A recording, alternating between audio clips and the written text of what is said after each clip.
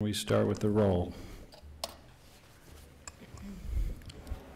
Councilman Daly? Here. Councilman Duper? Present. Councilman Popescu? Mayor Pro Tempore Leonard? Mayor Rigsby? Here. Thank you. Thank you. Sounds like a quorum. We have first our report of closed session from our attorney.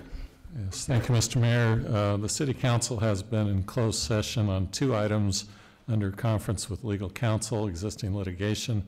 The matters are listed in the agenda. On each of the 2 items, the council received a report from legal counsel, gave direction. There's no final action to report at this time. Thank you. Okay, thank you. Next item is our invocation and pledge of allegiance, led this week by Councilman Popescu. Please stand. Dear Heavenly Father, thank you so much for the opportunity you've given us to all live in this wonderful country, this amazing state, and this beautiful city. We ask that you be with us tonight as we deliberate, and may we make wise decisions to the benefit of all. Thank you. I pledge allegiance to the flag of the United States of America and to the republic for which it stands, one nation under God, indivisible, with liberty and justice for all.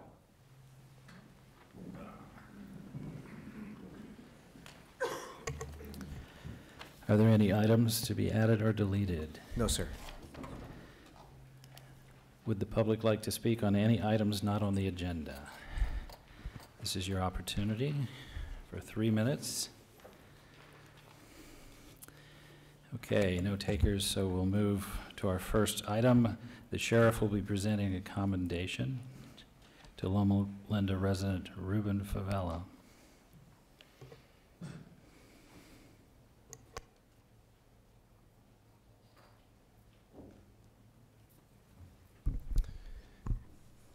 Mr. Mayor, honorable city council members, I'm joined this evening by Captain Hector Gomez and also Deputy Rachel Varela.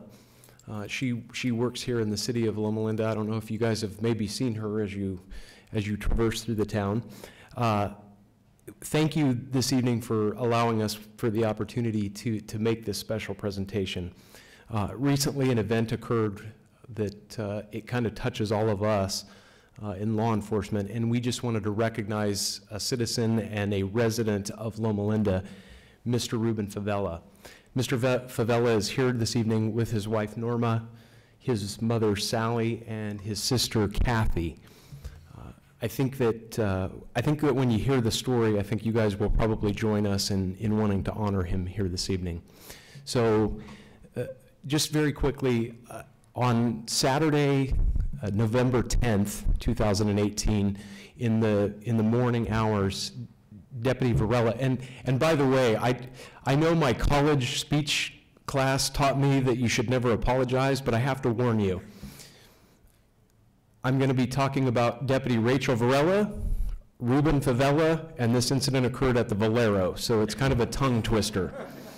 I apologize in advance if I trip over that once or twice. In any event, on that Saturday morning, Deputy Varela was dispatched to a vehicle burglary. During that vehicle burglary, she learned that the victim's credit cards were being used at area businesses here in Loma Linda. One of them was a Shell station, the other one was a Valero. She went to the Shell station and she viewed video of these 2 suspects, a male and a female, using these credit cards. She went to the Valero to also gather that evidence to see if there was video surveillance. And as she was inside the store waiting to view the video surveillance, ironically, the suspect came back in to use the credit card again. So she quickly called for help, and then she waited until the suspect and his girlfriend approached the counter. She came up behind them, identified herself, and told them that they were under arrest. When she attempted to handcuff the male suspect, he violently resisted and he tried to flee out of the store. There were several other people in the store. Some of them ran away when this occurred. Some of them pulled their cell phones out and started to videotape. Mr. Favela dropped the things that were in his hands, and he immediately without any regard for his safety, came to her aid, and he grabbed hold of the suspect and began fighting with him along with Deputy Varela. The fight lasted for probably the better part of 2 minutes, and here in the comfort of these chambers, 2 minutes doesn't seem like a long time, but when you're in a fight, I can assure you 2 minutes is a long time. Throughout the course of the fight, Mr. Favela tried to keep a hold of this individual who just, I mean, he kicked and he punched and he did everything he could to try to get away. And the entire time, Mr. Favela assisted our deputy. At one point, even the female suspect basically attacked him while he was lying on the ground holding on to the suspect. And he didn't blink at that point. He just continued holding on. If that weren't enough, at some point during the struggle, the suspect was able to get his hands free, and you can actually see it on video footage. He reached in with his free hand to his waistband, and he actually produced a gun, and he started to point it at Deputy Varela. Fortunately, she was able to have, just before this, brought her taser out, and by stroke of luck, that little jolt of electricity was just enough to cause him to drop the gun onto the ground. So they continued fighting with him, and as it was laying on the ground next to them, they couldn't get to it, but he reached for it several times. And another helpful resident actually saw this, and he picked the gun up and removed it. So this evening, it is with tremendous admiration and a profound, profound sense of gratitude that we would like to honor Mr. Favela with a commendation for bravery.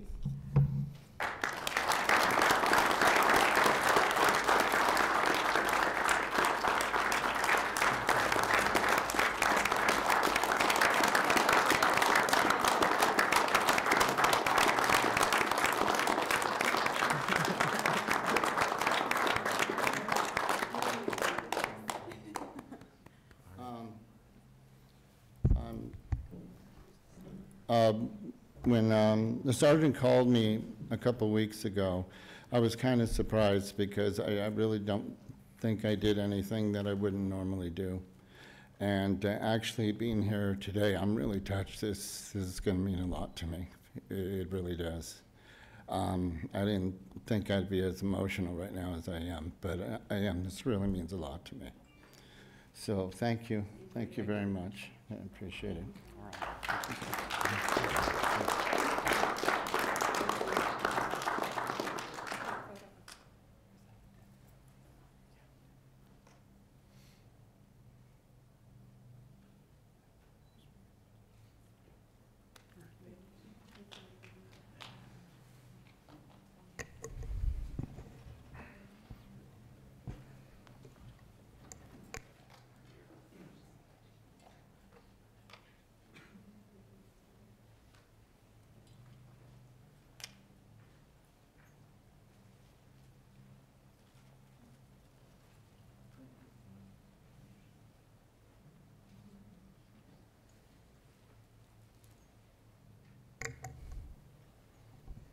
Wow, that's amazing.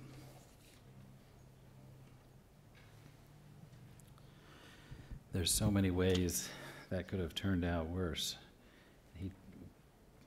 He really put his life on the line. That was amazing. Okay. Now for item number 2, we have a public hearing determining if a project is exempt from CEQA.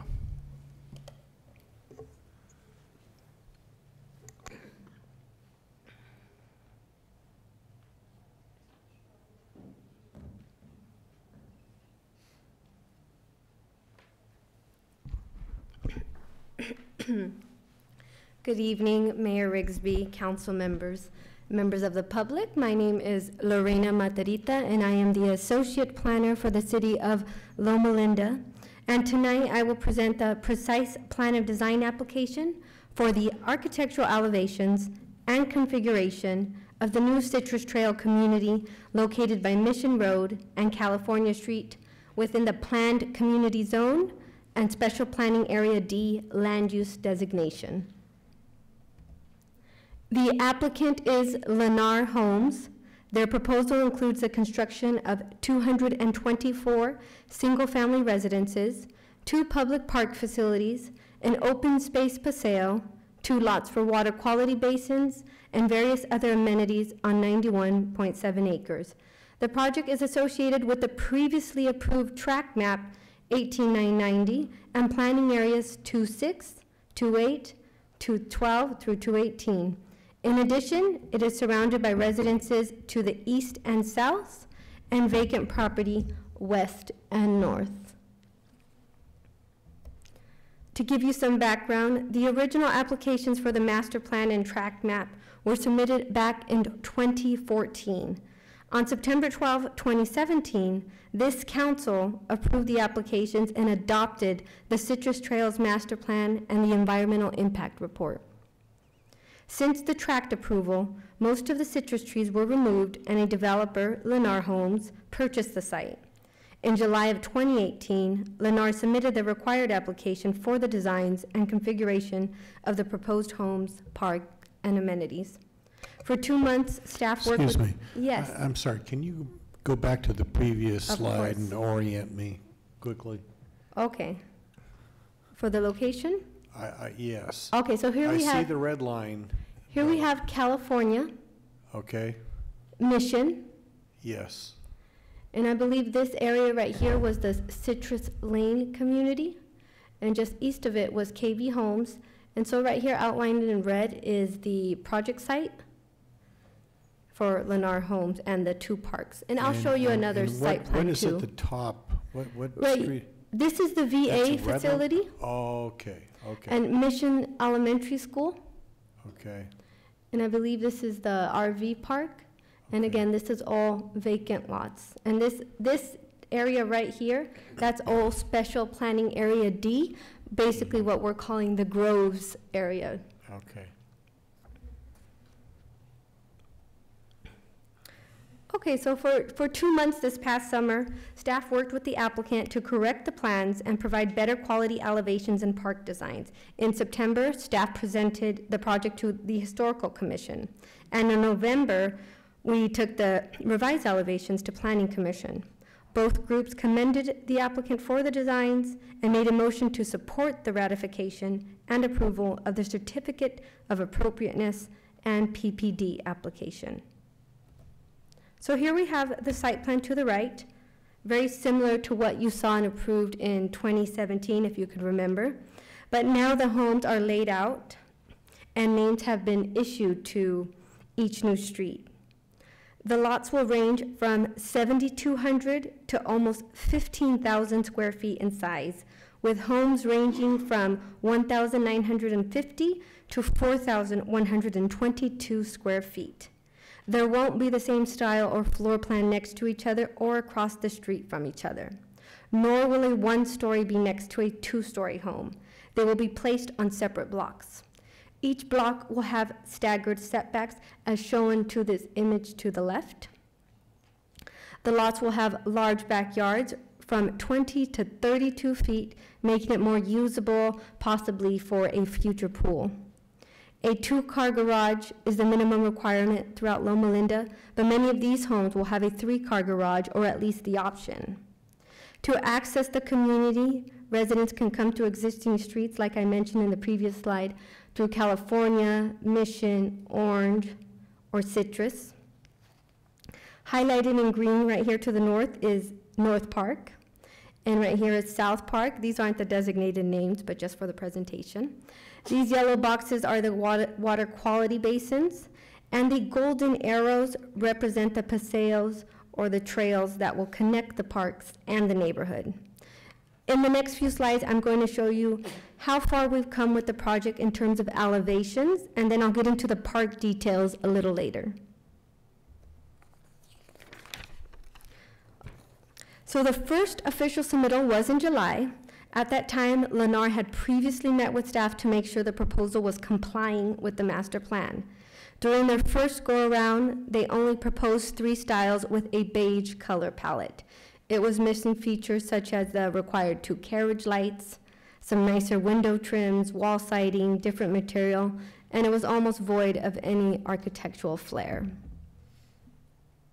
So after the first round, staff provided the applicant corrections and suggested guidelines to follow in terms of architectural enhancements. And about a month later, Lennar came back with a whole new set of designs. With the second submittal, the applicant added additional architectural styles for a total of 5 styles and 8 different floor plans. They included Monterey, Prairie, Mediterranean, Craftsman, and Italianate. As you can see in these images, a lot has changed since round 1. The garage doors now all have windows. There are 2 carriage lights per home, as well as special window trims, wall siding, such as the stone veneer and bricks.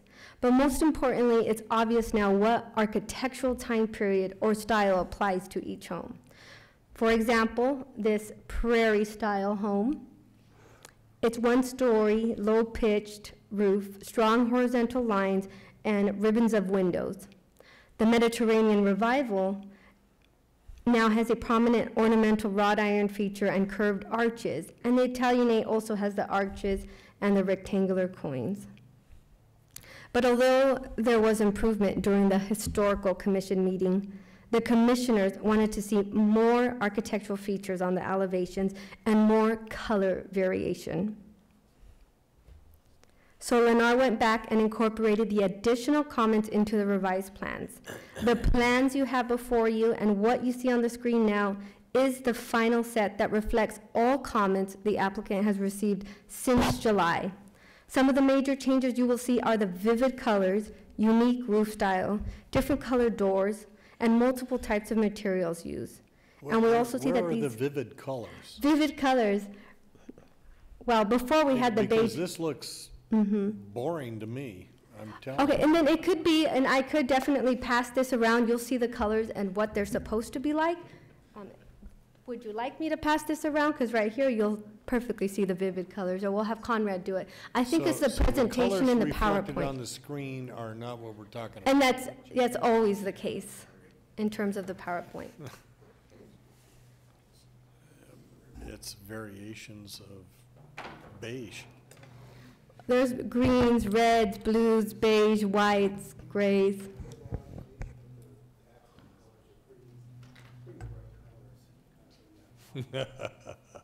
And different colors in the roof as well.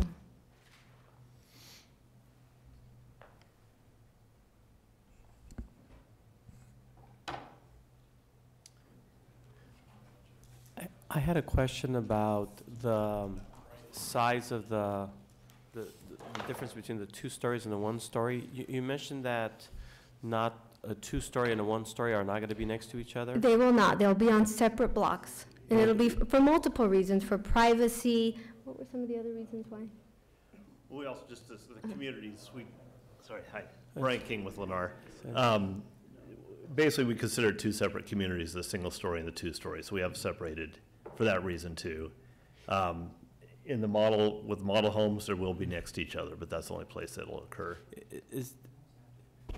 I'll wait until they're done, because I do have some. That's fine, thank you. Is that something that's new with developments where all the houses on one side of the street are 1 story and across the street are 2 stories? We typically build like several communities inside one project, and that's just the way we laid it out. In this case, it's not always that way. Because I mean, I've driven through neighborhoods where one house is 1 story and the house next to it is 2 story. I'm Right. not sure why that would change.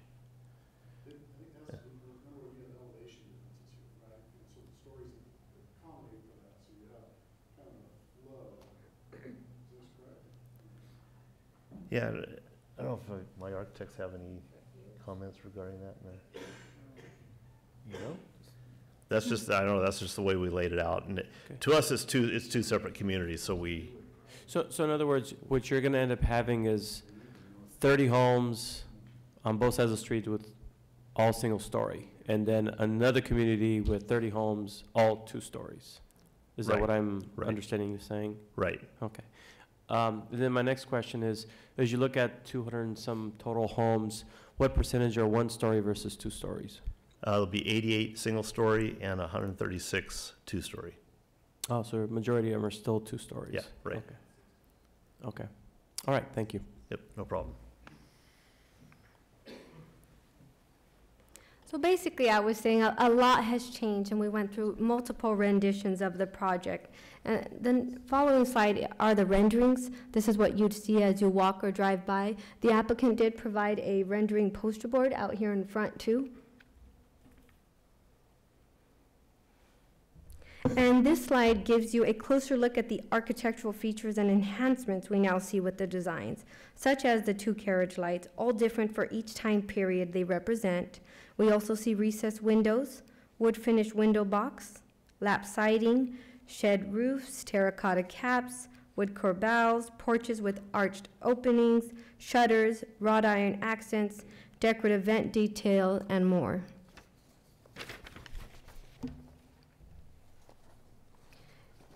Here's an example of 4 elevations of the prairie design. It has window treatment on all sides, and the wood and stone siding is wrapped around all exposed areas of the home. That faint brown line right here is actually the fence line. The fence line. I didn't want you to think it was part of the painting of the side of the home. And this one shows the 4 sides of the Craftsman design with multiple types of wall siding, such as stucco, wood, and brick, which you see on these paired posts and wood casing walls, as well as front-facing gabled roof.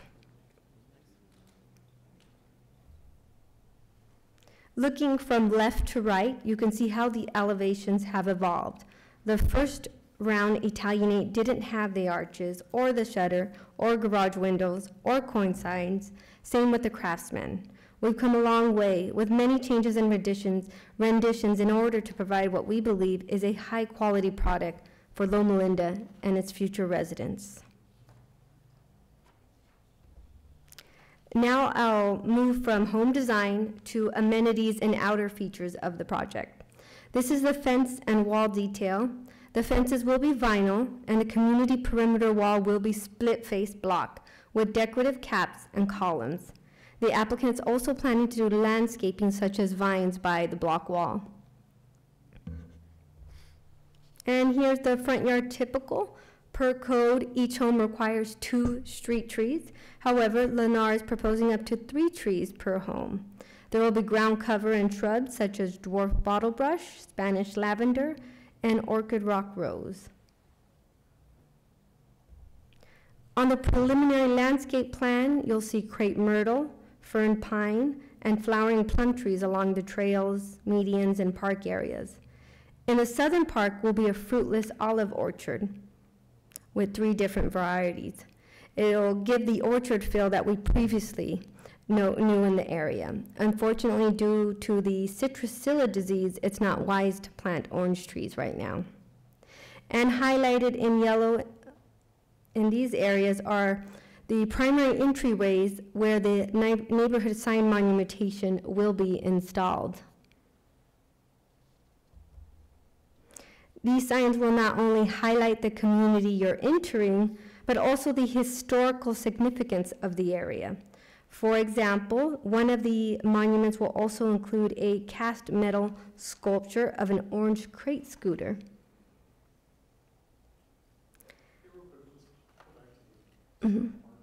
Of course. And I'm going to get into more details North and South Park. So that's actually in a later slide, but this one's the landscape Before you get plan. into more detail, Yes. the color palette goes beyond beige to dark brown. I see no color in here at all. I'm voting against it just based on the fact this is about as, the houses may be very appropriate for the needs of our community, but it looks about as boring as any development I've ever seen. And so until, there's 5 of us here, I'm only one. But I'm saying, you know, varying shades of beige to brown doesn't work for me. And I'm not talking about the fencing, I'm not talking about the landscaping, I'm not talking about the structure of the houses, but I'm against this. This is the very thing that I ran for city council to oppose, is varying shades of brown. So I'm just laying that out now before you get into the detail that you were going to go into. Understood. Okay? Thank you. Yes. Just like there's been a huge community kind of movement or request to put orange trees back along Mission Road. And we, I mean, not that we can promise a whole lot of that stuff. I know we made overtures towards that. So I thought we were planning a small little orange frontage at the park with orange trees. So I realize there's some pest issues, but it really goes towards the whole name of the development. So I don't know, I just wasn't sure. Well, we looked at the orange, and I don't recall if the Department of Agriculture people were here at City Council or Planning Commission. I know that they were at Historic and one of these groups. But the recommendation from the Department of Agriculture is that significant orange planting should not be put in because this is a quarantine zone and requires spraying, special treatment, and tree infestation. So what we did is we worked and we looked for trees that are relatively native species, Mediterranean type, low water, that are still evergreen and we can put into a grove type feel. The agriculture's suggestion is that at some point you need to get a substantial piece of property that's a real grove and then becomes a marketable product, which none of our parks really are big enough to do. So while it's not what any of us wanted, it's as close as we can get to something without making the problem worse. Yeah, so it's an external mandate? It is That we not a avoid- mandate, it is a request. So in a citrus trails, where all the streets are named after citrus, there's no citrus. That is correct. Is in an attempt to try and work within the, I know that's not the builder's fault. No. And I'm not well, are those fruitless olive trees? Because olive trees come with a mess too. they are fruitless olive trees, three different varieties. The olives are the mess. And they Yes, are- yeah. and that was why we looked at those fruitless ones specifically. I understand, and you know, this was staff working on this and trying to work with the Department of No. Agriculture Just to and I'm not minimize that effect. I don't live on social media, but I've seen enough social media in the last few months as the development has started. People that don't even live in the city, as far away as other communities in our valley, up in arms over losing more and more citrus trees. Yep. And it's, you know, I'm really actually surprised the Historical Commission didn't kind of weigh in on this because, you know, that's the history and the culture of Mission Road, and we've talked about it multiple times. Yeah. So I just, unlike my colleague, I love you, Ron, but I don't care about the colors. But I'm more concerned with making sure that we're, you know, the promises we made to the community about keeping some of these features as these groves have gone away, that we try to, and I get it. I just, there's got to be a way, even if, you know, there's a couple of rows of orange trees, I can't see that as posing a huge issue to the threat of the whatever. Am I to But- assume this cleared the planning commission? Cleared this, actually, Historical Commission, and as far as the tree issue, they were actually pretty happy that there was some type of a reference to a grove, and that we kept that component, even though it wasn't citrus.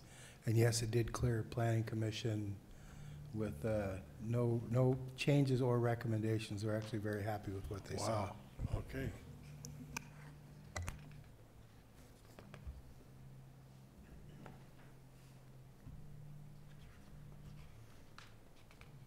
So again, the monuments will include a cast metal sculpture of an orange crate scooter, and the other will have a cast metal spudge pop.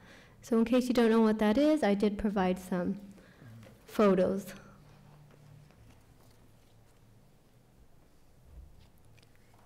The North Park, south and adjacent to Park Avenue, is 13 acres in size. What has been submitted is a conceptual design as required by the conditions of approval. This park design will eventually be reviewed by the Parks and Beautification Committee too.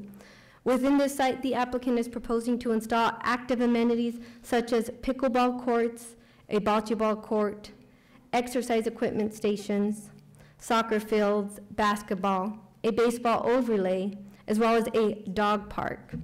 North Park will connect to the South Park via a decomposed granite trail that also wraps around the entire Citrus Trails community. You kind of see it in this light brown trail going down and up. Other amenities include an agricultural themed tot lot, picnic tables, and gazebo. The South Park will have similar amenities with a tot lot, gazebo, and picnic tables, but this one will also include the olive orchard, as previously mentioned, and a 12-foot wide Zangha trail that will preserve the existing historical bridge. Along the trail will be interpretive signage explaining the history of the area as well. At the Historical Commission meeting, the commissioners commended the applicant for this design and suggested naming the park Zangha Park. Here are images of the amenities planned for South Park, like I mentioned, very similar to with North Park.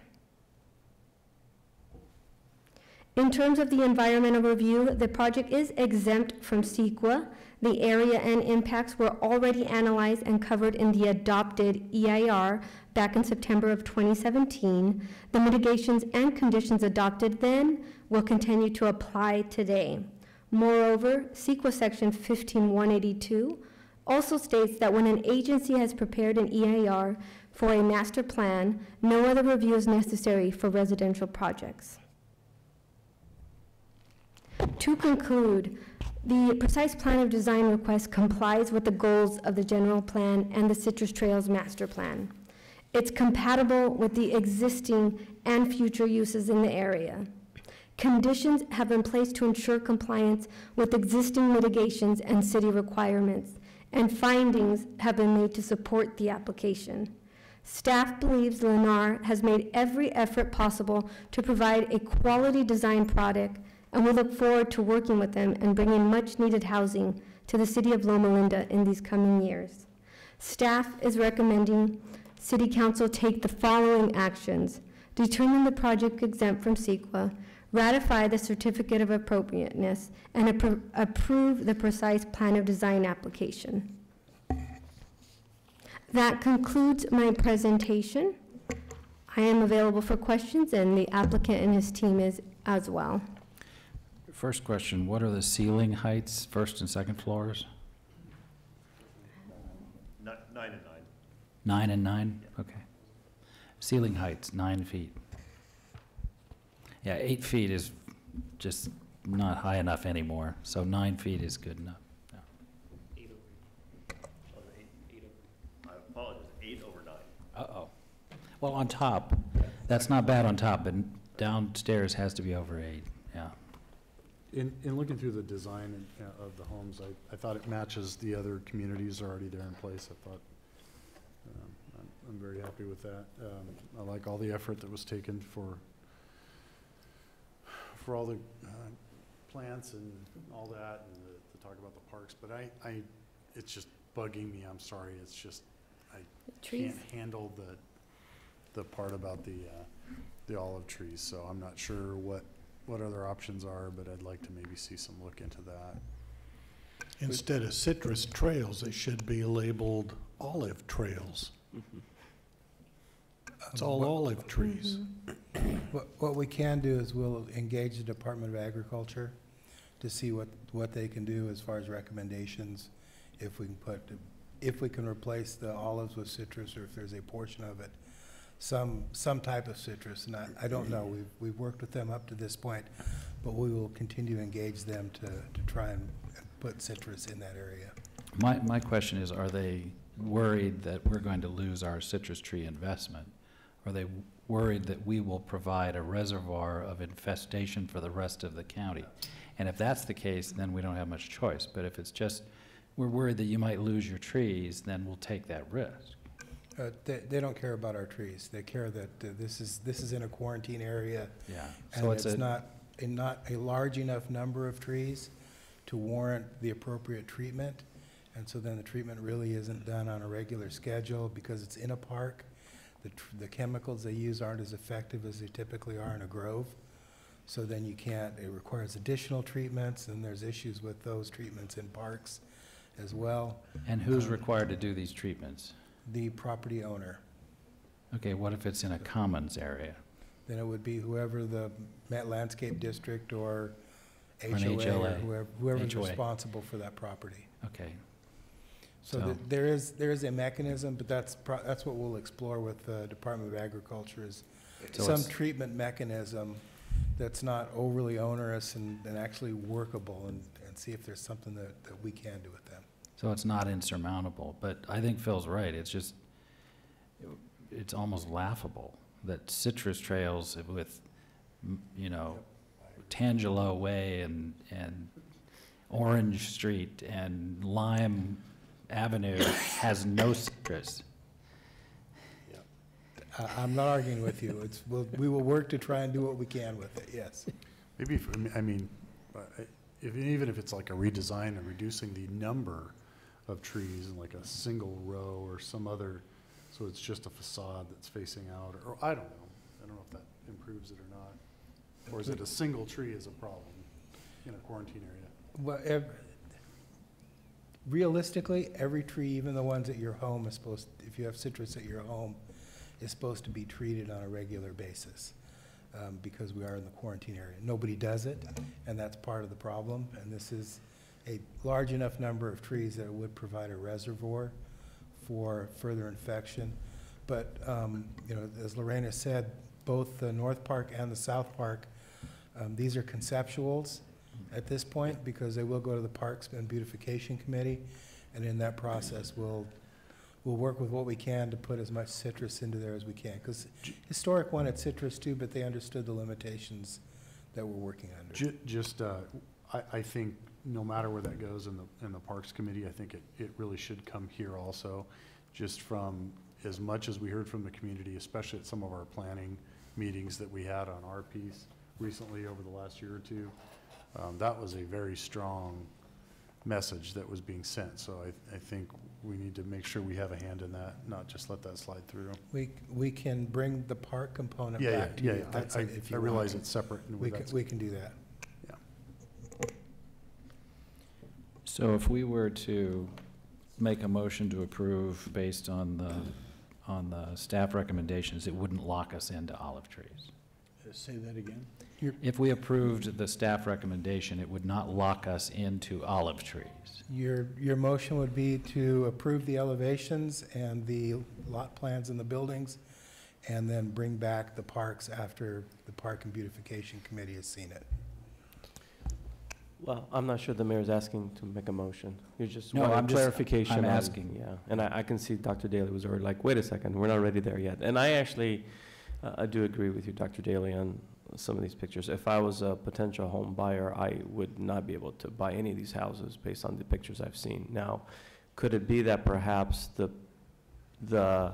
software they use in putting together this pamphlet, it doesn't really do it justice, or maybe there's another way of just showing the homes in a better light? I mean, the ones that I see here in front of us look a lot better than the ones that are in the folder, but I'm That's a the li- actual material. Yeah.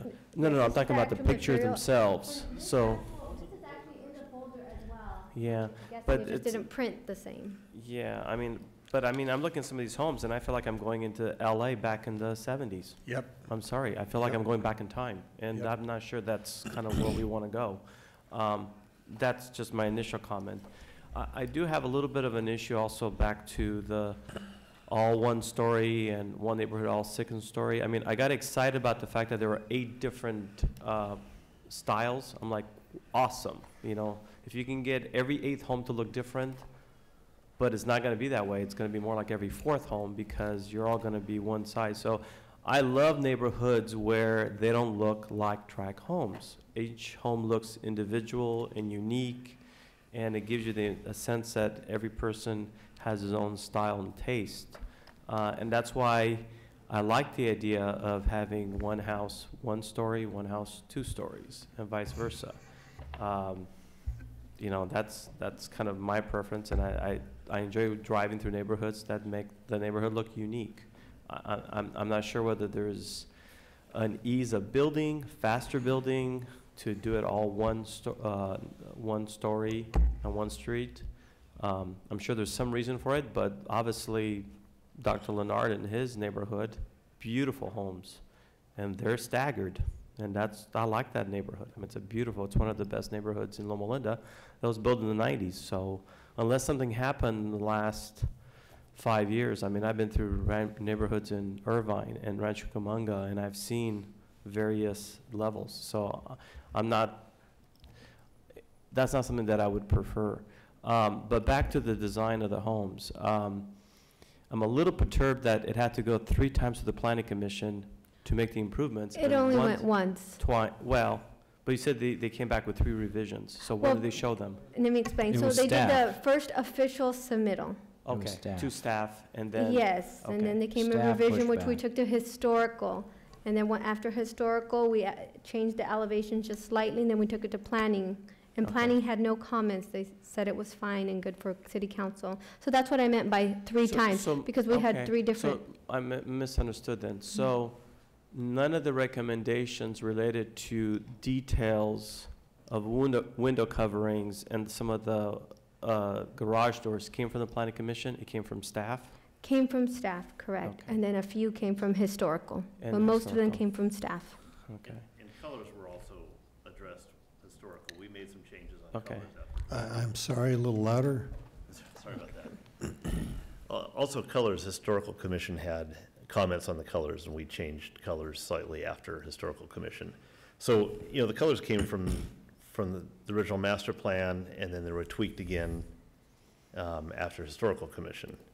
So I apologize, we thought we were going in the right direction with colors. Well, and I apologize for any bureaucratic confusion in the city of Loma Linda, but obviously there's some, we've got some lines crossed here.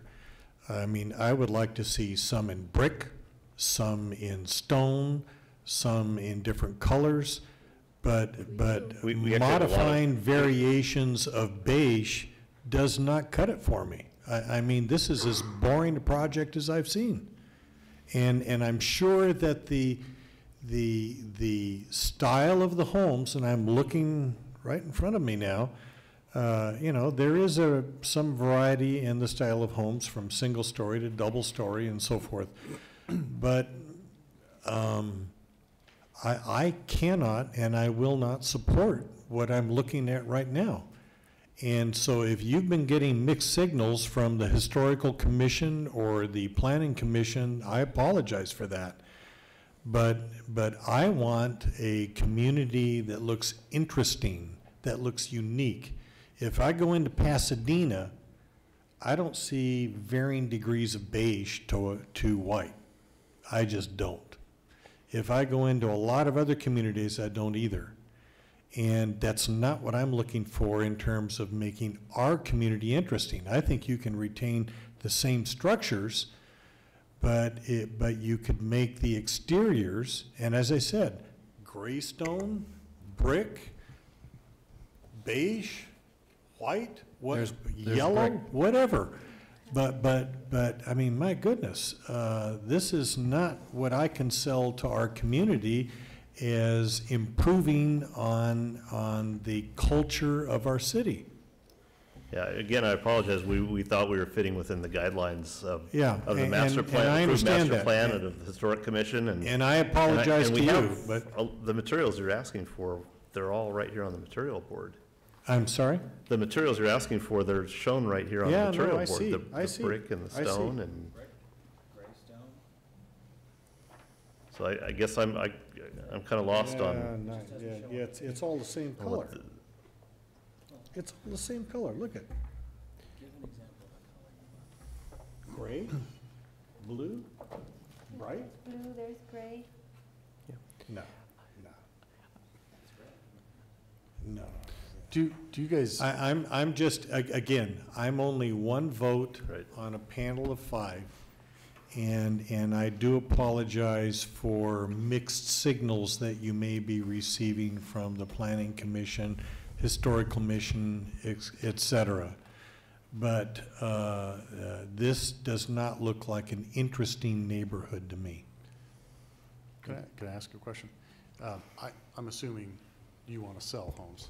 right, So you probably do some market research, and you probably understand what the typical buyer in today's right. market is Our looking for. VP of sales approves of all these color Right. So schemes. I would Right. assume that you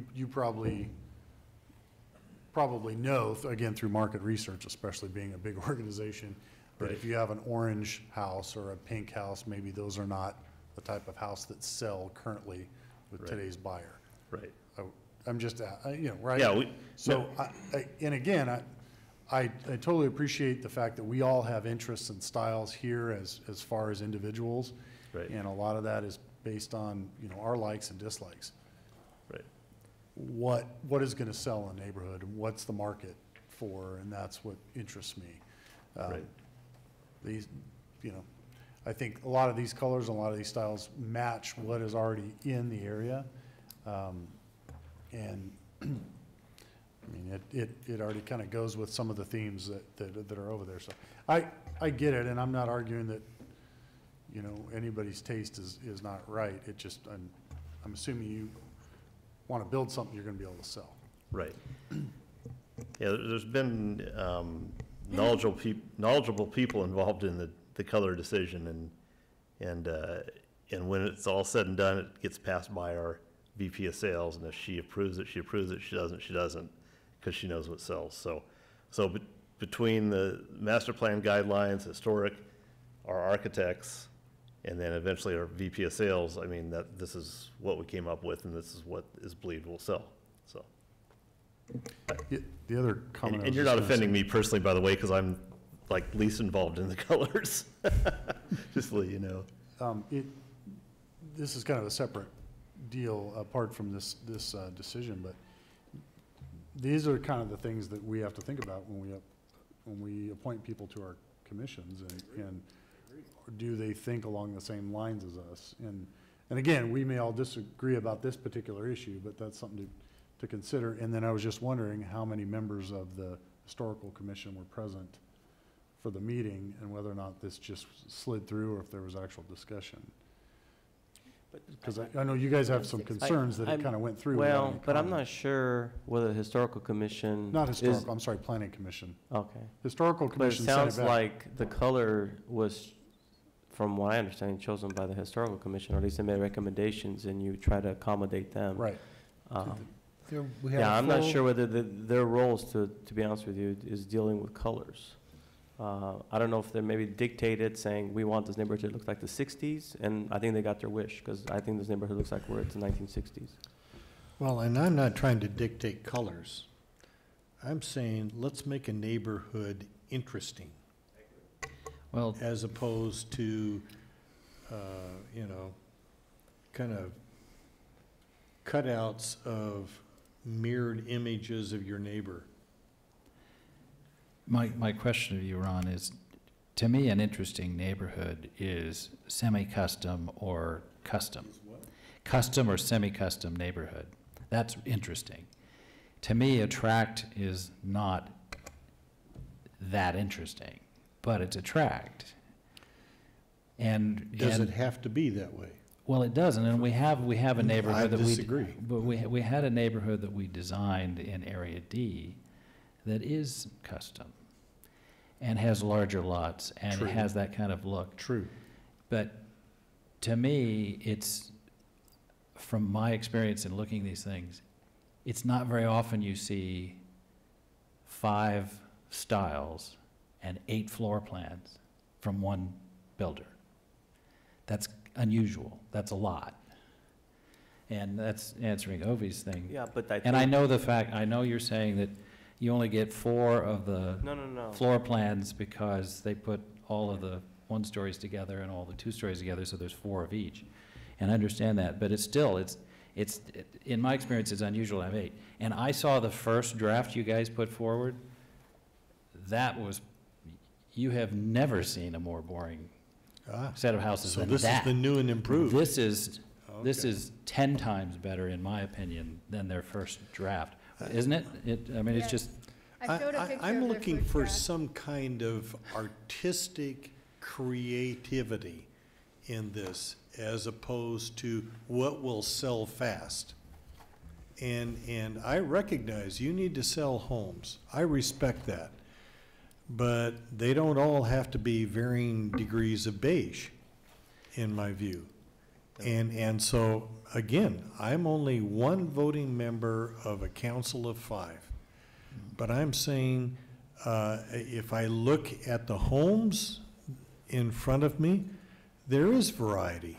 And while I haven't studied the floor plans, I'm willing to concede those are probably realistic and have variety as well.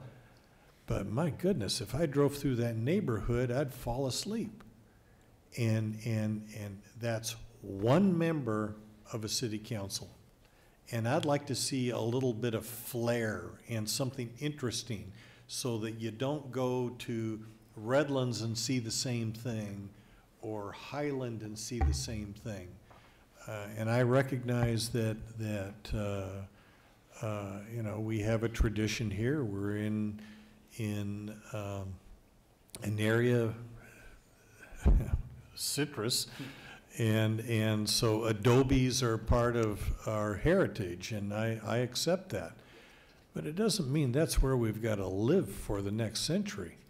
So I'm only expressing my personal opinion. You haven't heard from everybody on the dais, but that's been one of my challenges with Southern California for a long time.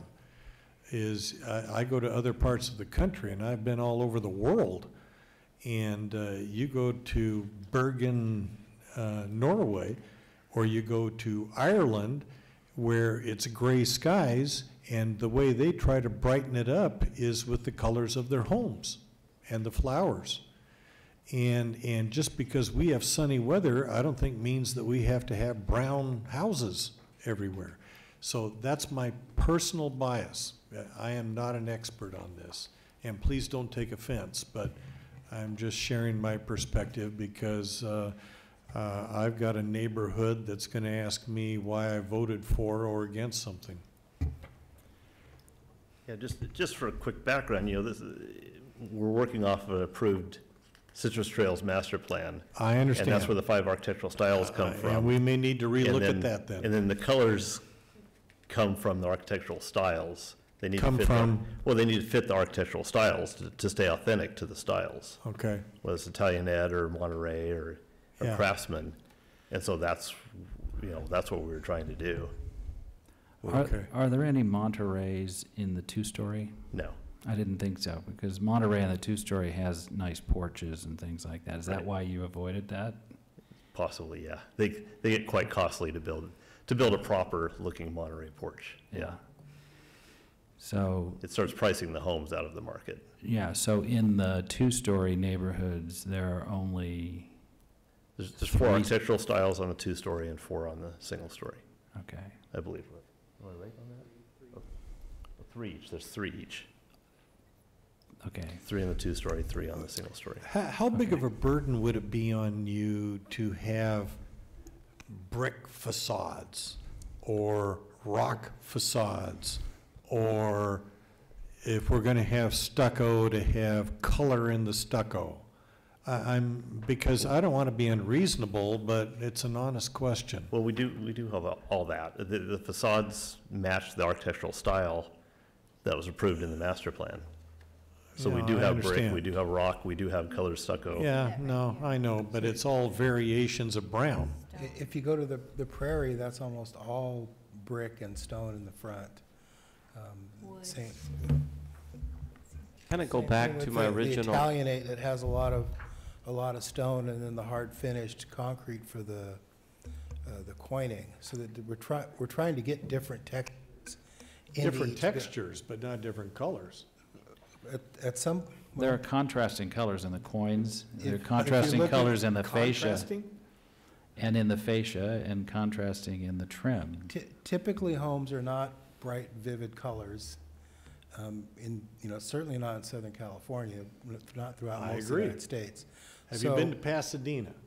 we, Pasadena has, and San Marino have very But our- interesting. San Marino is is an ideal, but I don't think it's practical. Well, and Pasadena. we have worked with the builder, and he's actually brought some brighter colors, more livelier colors too, especially for the accents, for the doors, for the trims. That's where we get the blues, the greens, those kind of. And at some point, if you end up too bright, it draws you away from the architectural feel of that, and now you're looking at it as a bright stripe on a building. So we're trying to find that balance, and I understand what you're saying is, Maybe it's my Northern European heritage. and personally, the Monterey to me is a dull brown. Other people love it. I just don't like that style. But there is some we can do with the color, but we do have to remain true to that architectural element. I've made my point. Thank you. You've Thank been you. very patient and No accepting. problem. Well, I would encourage him to make the point and persuade the rest of us to get everyone else to make some changes to make this project better. So, having said that, I'm not sure whether perhaps his critique of the project and mine may be more due to the lack of detail that you might show there, but it doesn't show in the pictures of the houses. In other words, I cannot envision that if someone from another state who didn't actually see the home would look at this picture and say, oh, this is my dream house. I just can't. I mean, so obviously, I think the software you're using or whatever is doing the rendering doesn't do it justice. I've seen pictures of new homes being displayed for sale, and haven't been built. There clearly are a rendering of it, but it gives me a lot more detail. There's plants, there's lighting, there's a feeling of this is the home I want to buy. And I don't know whether you're hoping that what we see here is going to be widely improved, or whatever we see here is exactly what we're getting, because I mean, I like some of the detail there, but it's not showing up in the bigger picture. So maybe my suggestion is I'd like to take another look at this with more details, maybe get better software that gives me more detail of all these unique things that makes these home, for lack of Dr. Daly's commentary, boring, make me look at it and say, yeah, I agree. I didn't see that in the first rendering, but now that I look at it from a different perspective. So that would be my recommendation. I wouldn't necessarily disapprove of the project, but I'd like you to sell me on it, because what I'm seeing is just not quite up to it. You're the largest builder in the country, right? Right. Do you have installed neighborhoods with these styles that you can show us pictures of? Because I'm on your website. Yeah, probably so. I mean, some of these architectural styles on these proposed homes are actually more detailed than other communities of ours, but do we have others that are similar to this? But there are much more detailed renderings on your website that show, for example, more detail in the four-sided architecture aspect. So your drawings tend to have minor details, but there's more details in your pictures on your website, on the back, the backyard. There's some Monterey style that's actually installed, because Chino is apparently a place where you can get higher prices. Yeah, I think it would be nice to get, to look at some of these other renderings to see if that's what we're looking at. This is so much more detailed and better than your first draft that, I'm blown away by it, but it's still not, doesn't look as good as the actual installations. So, Let me tell you a story. I'm a teacher by trade, so I communicate in stories. 40 whatever years ago, when I showed an interest in who eventually became my wife, her parents live in South Pasadena. And so she was giving me her address, and she said, don't worry about the address. Just come down San Pasqual Avenue and look for the house with the green doors. And that's how I found her. And we've been married now for almost 40 years. Green doors. And so what I'm looking for is something that will be bold and interesting. It's not going to be attractive to anybody and everybody, but I want Loma Linda communities to be interesting. And so I can't make specific criticisms of the proposal that you brought before us, but it's not interesting. And that's what I'm looking for. We have a lot of boring communities already within Loma Linda. And so I want our future to be more interesting. Green doors or yellow doors, or you're the creative person in here, not me. I'm a statistician. I'm the least creative. But I'd like there to be interesting communities where people go, this is a unique place. I think I want to live here. That's what I'm looking for. But again, I'm only one vote. Where do you for your stand? Because I'd like patience. to make a motion. I just wanted to say one thing. One man's interesting is one man's Yes. eyesore. Yeah, absolutely. I mean, for you that was so turned on about it, there may have been people that drove past that every day and says, what in the world is with those green doors? So what are we going to do? Have everybody with beige houses? So No. But I guess it's what But the market drives. I think it's market driven for one thing. For one thing, if I drove into a community like this and saw one house in pastel, I would say, oh man, I'm out of here, right? You want it because you think it's interesting, but I would look at that and go, that doesn't fit. We're not in Cape Cod, we're not in Key West. It's not right. And I just went down there and looked at it. To me, when I got close and looked at it, there's red, there's green, there's gray, there's white, there's a hint of blue. I'm not sure what's left except pastels, and I'm not prepared to say we need to put a bunch of pastels up. No, Or you're talking black earth tones. houses. You like earth tones. That's what you're saying. But houses are, Most people don't like From the earth. garish painted houses. Have you been to Ireland? I have been to Ireland, Have but you been to Scotland? I have been to Scotland too. and I've been Have to you been Japan to- where it's even more We boring. can play this game all night if you Yeah, want. no, I've been to a lot of I places. agree. Every Okay. house in Japan is as boring as it can get. What's that? Every house in Japan is boring. I watch because I'm All bored, right. I watch a lot of, Discovery History Channel, that type of stuff, and I've been watching a lot of real estate nonsense lately. And it seems to me that what people care about now is they could care less what the outside of their house looks like, and they spend millions of dollars building these beautiful interior living spaces, and they call all these different wazoo things and spend money on appliances that they could probably pay for college with. But I do agree. I'm not a person that drives through a neighborhood looking for that type of diversity. I'm more interested in what it goes on inside my house and what it looks like inside my house where I live. Personally, I think this matches everything else that's in the area. I think you've done good. I heard some things along through the process, which I was a little worried about. I heard about a little bit of the back and forth, but I'm glad that we got here and that staff finally supports this. I will make a motion to move this project forward. Yeah, we have to have a public hearing before we can move. I know you guys are nervous. Hold that, Okay, hold sorry, that thought. because we're going to be here all night. So are there any otherwise. other comments or questions before I open the public hearing?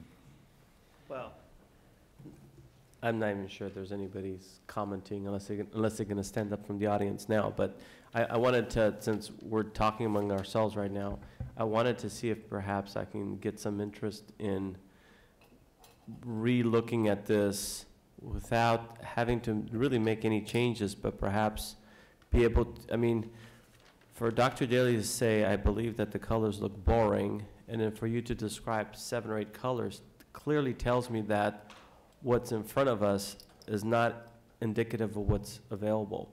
So, goes back to what I said before. I would like to see better detailed pictures that make me comfortable with the fact that it may address Dr. Daly's concern about colors and my concerns about architecture and the detail.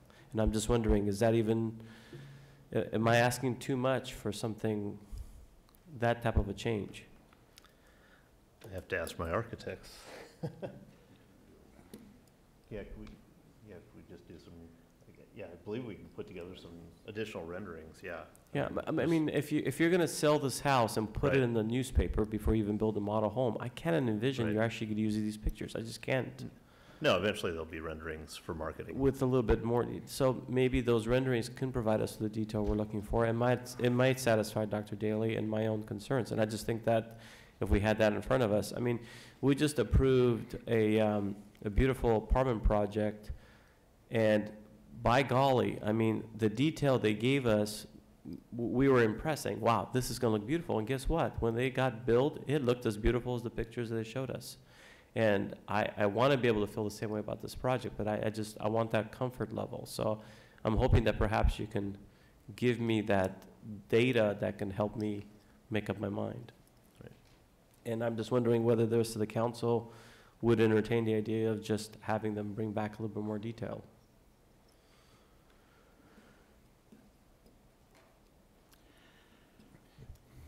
Well, I'm looking at these other projects in Southern California, and they're very similar styles. And it would be interesting if you could, you know, maybe run through those with us and see if these are similar to that, because, Yeah, you know, if they can bring those back to us and show us pictures saying, hey, this is what we built in this another neighborhood, and this is what it looks like in real life. Maybe you've built some homes that are similar. I know we don't want to be the same as another neighborhood, but I'm sure another city's got to have a home. I mean, you guys are the largest builder in the United States, for Pete's sake. Never mind that your stock hasn't done so well in the last 5 years, but maybe a reflection of maybe we need to up the ante here in some of the styles. But we do need to ensure what Dr. Daly talked about. A lot of us got on the council making sure that we approved communities we can all be proud of. Doesn't mean that we all have to have the same taste, you know. Not everyone, you know, someone may think something's ugly while someone may think it's amazing. But I think we can all recognize beauty when we see it, and we want to be able to be proud of it. And it's very, like I said, it's very well possible that you have it there. It just doesn't show in what you're presenting to us. So. Where would something like that put us as far as timeline? I mean, are you actually at a point where you need to start building here Yeah, real soon? we're trying to start on or complete our construction documents and submit for building safety for plan check, so that just, You haven't even done any of the utilities installation. I mean, you're not even close to that. I'm seeing Right, you're still we're grading. still working so on the site, but You've we got to also- be at least 3 or 4 months from even being able to start building framing for the. And that's how long it takes to Yeah. finish up the plans and get them through plan check and get them approved. So, okay, I understand. So perhaps maybe, you know, in a month and 30 days or even 2 weeks. I mean, you guys should have plenty Yeah, of I'm not- resources to be able I to mean, put it's gonna be at something least a together. few weeks to get renderings done, and then we gotta get them back on city council. But that, the agenda. mayor indicated, it's possible that you may even have to, you already have it already with existing projects you've done in other areas. Well, these homes have been designed for Loma Linda, so it's not like we can just pick up something else and show it to you. Okay. These are for this community. Okay. These are, like, totally Fair a enough. little more detailed. They're, you know, they're intended to be nice homes, so it's specific to this community. What we can do, and we'll fast track with them as much as we can, is work to get some cleaner renderings and something that's more representational of the colors on the screen. The other thing for Dr. Daly and maybe even Dr. Lenart is that some of the details that maybe we're not seeing or we missed, we'll spiff that up a little bit. I know you're architect, and you have been very flexible and have been great about turning stuff around. So if we can do these kind of things, that will make it pop a little bit more. And I think we came up with some really good ones last round. And then we can bring this back, and we will expedite on our side to keep you on the timeline as much as we can. Here's where the danger is, and I'm leaning, I'm interested in your proposal, and I'm leaning towards, I would be willing to do that. However, here's my concern. I don't want them to hear something from one or two of us and go back and make radical changes. No, we all have to agree on it. Because I personally do not want bright, vivid colors. No, understand. That's not, and I'm sorry, that's just not my taste. I don't want it to be Northern Ireland. I don't want it to be. And I'm not even saying that they need to change the colors. I'm Hong just Kong, saying Japan. details No, that I can know. No, I know you're not. And I just don't want that. I don't think that's modern. I don't think that's what people buy. I don't think those are the types of neighborhoods that, and that's my personal opinion. And I'm, so I don't want to say I'm willing to commit to a relook at this and then see something completely back here, or see something that's completely different when it comes back here. Because number one, I understand. Now, there could be some argument that you make a lot of money and that you should be grateful that you make a lot of money, because I know I'll hear that, so I'm just going to throw it out there. But I also understand that the market drives what you do, right? You're not going to cover everything completely in rock face, because that's very, very expensive. You're going to accent, you're going to do things that basically that you can get away with, to throw that out there so you can still make your buck, whatever that buck is. And we live in a free market society, and you have the right to make that money. However, we know that we have a housing shortage in our city. We know people want to live here. It's a highly desirable place to live.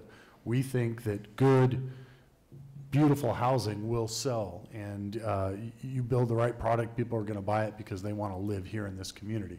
We all believe that. So I don't know. Where are you at? I would be okay with a delay if it makes my colleagues feel better, but I feel comfortable with it as it is. I would move ahead. I'd just like to thank you for what you've done, moving from what it originally looked like to now. Same thing like you're saying. My personal feeling is I don't like garish colors. I like things more like this. So when I look at it and I say I went through the Historical Commission, went through the Planning Commission, I went through staff, everybody did a lot of work on it, and I don't know at this point we should let our personal feelings as to what I like be the thing to do it. But I'd be willing to delay it if everybody else feel a little comfortable with that too, so that's fine. I'm in the same camp, except I'm not enamored of delay. I'm not sure what's going to accomplish. I can look at the Lennar website and see with 3D renderings that the same house, or roughly the same house, looks a lot better than it does on a flat elevation, and that's always the case. So if anybody wants to see it, it's right there on their website. I would agree with you, but I would want to see, I wouldn't have to look at a website to make myself feel comfortable. I'd like to be able to approve something that I can see that's in front of me. So Yeah. that would be my own concern. And I also agree with the other two that if we have enough votes to move forward, we probably should, because we'll end up chasing our tails, and that's my fear. And one thing is improved for one guy and worse for the other, and we'll never arrive. So I think if we can get public input and hear from the public, and then if we can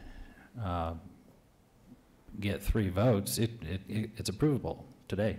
So let's get the public hearing, let's get that going, and then we'll decide where we need to go from there. So I'll open the public hearing with the traditional hammer.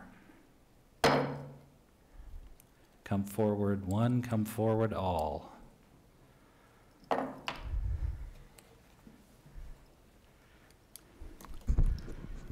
Wilfred Harrison. I'm a citizen of Loma Linda, and I don't want to get into the argument here.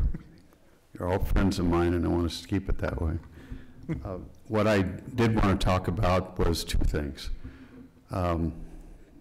Councilman Popescu was questioning the 1-story, 2-story.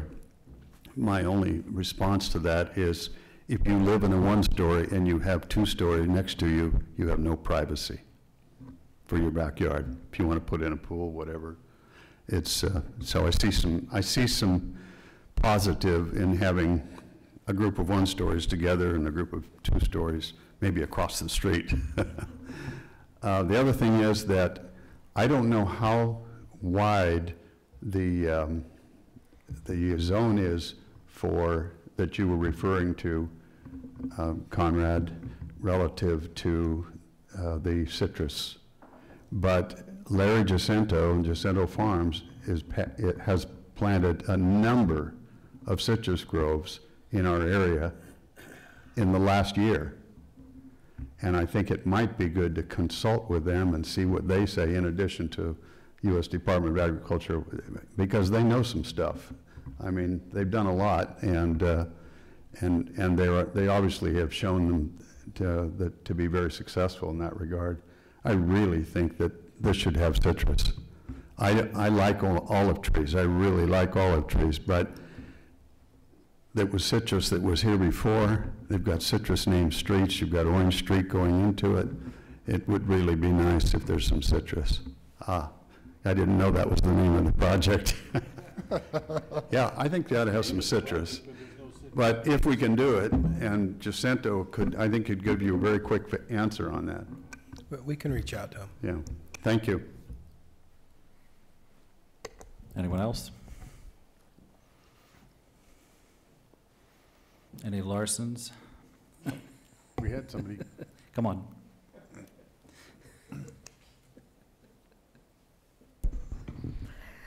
I'm Bernadine Irwin, and my only comment is that, especially in recent days, the views that we've had with the clearer air, if you have two-story and one story next to each other, then you're blocking off each other's views if you have too much variety. That's a good point. I was thinking the same thing. Anybody else? Okay, then we'll close the public hearing. What's the pleasure of the council? I'll move it as it is, although I do respect the comments of both of my colleagues, and I believe they're well placed. My fear is that this thing's moving along, and I like to see that it's moving so quickly. I hate to put any undue strain, and not that we couldn't do that in a necessary case, but yeah, I think it's presented fairly well at this point. They've gone through several renditions, and I personally like it, although I'm trying to keep my personal views out. I think that's where it ultimately lands, and so I'm willing to move it. I'll second and echo his comments. Just a comment before we vote. If I left the impression I was pursuing garish colors, as has been described, that's not at all what I was trying. I like Conrad's adjective of pop, so that there be some pop with the various houses. Garish was never in my color scheme. Thank you. Just a matter of clarification, did the motion include condition that the landscape plan come back for the parks? Okay. And maybe give us better drawings?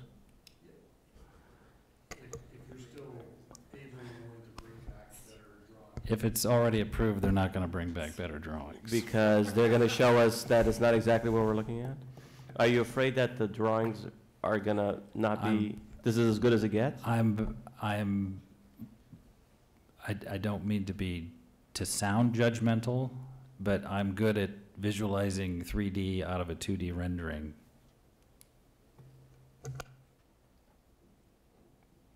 So maybe, if that's the case, maybe in the future, we may want to have a condition that when we see these things come in front of us, we need a little bit more detail. This wouldn't pass the staff test. Doesn't pass the staff test, it shouldn't even get to us. Maybe we need to make that a policy decision, and it may address Dr. Daly's concern that there may be some confusion about what maybe the planning commission or the historical commission adds to the level here. Because I think I know that there's not to belabor this, and I understand your concern that we want to move forward. They worked a lot hard, and you're able to picture things that the rest of us can't. But I didn't say you couldn't, I said I could. Well, you're implying that somehow you're different. I've specifically said I don't mean to sound judgmental. But you did it anyway. So anyway, the point I'm trying to make is But that... intention is yeah, everything. is that we're trying to improve the process here so we don't find ourselves putting people's projects, you know, delay it further, but try to improve our own process to ensure that maybe our concerns were unfounded if maybe we had more detail. So To kind of echo that a little bit, I think what I'd be interested in knowing would be the attendance at both of those meetings for both historical and planning, and if we're back to the same problem where it's just a few people that are, you know what I mean? Because that could have been it too. It may not have sparked enough discussion because we didn't have enough. Yeah, and I'm not sure, not to go into who said what, but I had a conversation with a planning commissioner this week, and he was very proud of the fact that this project came in front of them, and they thought they improved it with a bunch of suggestions. So maybe there's some confusion there, but they thought they're doing a great job of ensuring that the projects that go before us are improved. And maybe it wasn't this particular project, obviously, because, well, I don't know when they looked at it. It was some time back, but he was very proud of the fact that he had added a bunch of detail to the last major housing project. Okay, so maybe he was referring to another one then. They may be talking about KB. Okay. And This one, there was no suggestions, no. Okay. The So maybe KB that's what he's track was, referring, and there maybe were they learned from many. this one. All right, very good. Thank you. Yeah, my biggest concerns about the project are the generic concerns about tract homes in general. They show renderings of cars that are not manufactured to fit into the garage. It looks like my little Fiat 500 would fit there, but that's just if I built a house, which I did, I would build a massive garage, and which I did. But if I wanted a tract home, you're stuck with a car where you can barely get out of the car because you hit the wall. You can barely get out of a car beside because you hit the other car. You can barely fit the thing in. You have to put a tennis ball hanging from the ceiling so that you can be 1 inch from the front wall and just clear the garage door. That, to me, is a major concern, but it's every tract has the same problem. I mean, they just undersize their garages. I don't know why, it makes no sense, but I'm not gonna critique it because those are the building standards of today. I don't know what, you know, do we have to change our building code to make it big enough to actually fit a car? No, we just have to have a council that agrees that we want better standards, that's all. Well, I mean, what it boils down to is some of us who can't afford to build our mansions like you did, we live in But tract I would build a homes. small house around a huge garage, is what I would do. So, you know, it's supply and demand, and there has to be the price point and the ability Yeah. to actually purchase the house. And that's so why I'm not- All of that plays into it. Having why said I'm that, please just indulge me for a second, because you've said that 3 times already. They do their job, they know what the price point is. And I remember I was fighting on that side to the guys that were up here, and they were making the same argument to those houses that people absolutely hated. And they said, oh no, you gotta put them together. Nobody can afford them. You can't make a project. There's no way a builder's gonna build 7,200 square foot lot sizes. There's just no money in it. There's no market for it. Nobody wants a yard anymore. Oh, everybody wants to walk to work and ride their bikes, and oh no, you don't even have to worry about garages and alleyways. I mean, it's just, and we got the project on Mission that to this day I'm still getting complaints about. So I'm leery of the notion that the developers know the market and that's what the people are willing to buy and that's the only thing they're going to buy. I think we play a role in saying this is the standards of our community and this is what we want our community to look like. So I just wanted to kind of emphasize that. But then it comes back to my usual comment that you don't critique the project in the birth canal, you critique it in your standards for development. And I So- made that point earlier, that maybe we do need to take it up a notch, but I still think that the changes that maybe Dr. Dilly and I may suggest, we're not making them change the size of the lot or the way the houses are necessarily placed is not major. It's maybe minor changes, or at least, heck, I didn't even ask for that. All I asked You was just more wanted a detail. better picture. Yeah. Have you make seen the me focus on- website?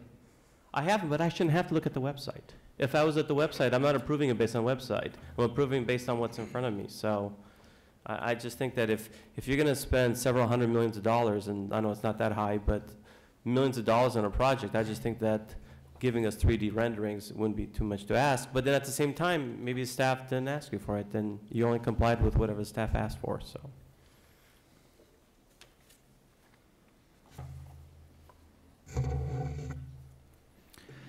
Okay, we have a motion and a second. Is there any further discussion? None. Okay. Those in favor say aye. Aye. Aye. Opposed, no? Okay, it passes 4-1. So congratulations. Thank you for the improvements. And we also understand that not every business cycle lasts forever. So get hopping. Exactly.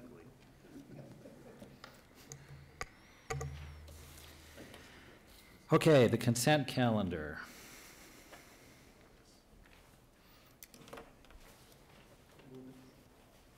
Move it. I'll second. Okay, so there's a motion, a second. Is there any item that needs discussion? Okay, those in favor say aye. Aye. Opposed, no?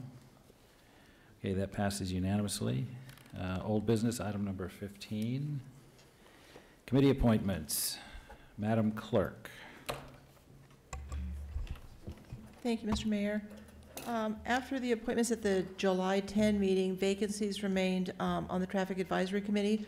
One vacancy, and that is to fill the unexpired 2020 term of Mr. Art Walls, who resigned. On the Parks, Recreation, and Beautification Committee, one vacancy to fill a vacant 2021 term. Carolyn Palmieri was not reappointed in July. And the Trails Development Committee, two vacancies to fill the unexpired term, 2019 term of Jeannie Weissman, and a vacant term as Douglas Zipprick declined reappointment. We received a total of 3 applications, 2 interested in the Traffic Advisory Committee specifically, and 1 indicating interest in one or both of the vacancies on the Trails and the Parks Committees.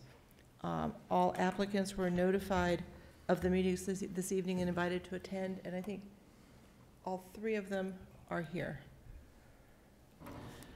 Okay, my first question on traffic advisory is how many members are there total when it's flush with members? How many, I'm sorry? How many members on the traffic advisory committee when it's full?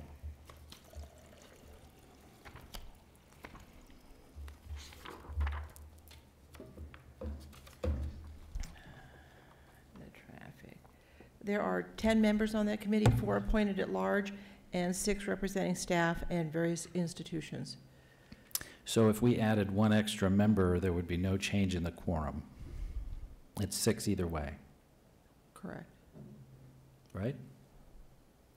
So I say if we've got 2 applicants to the traffic advisory committee who are excited, new members, put them both on.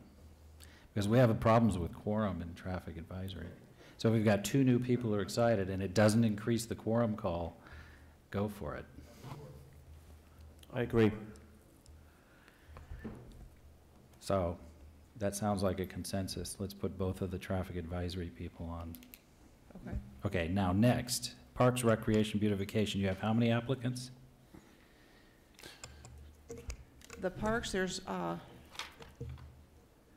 1 vacancy on the Parks Committee and 2 on the Trails Development. And how many applicants? 1. 1 to each? Just 1. Bernadette Irwin, she Okay. is interested in either one appointment or she's willing to serve on both committees. And there's one vacancy on one and two on the other. That is correct. Well, Sounds like we've got a deal. yeah. Did she serve twice on the second one?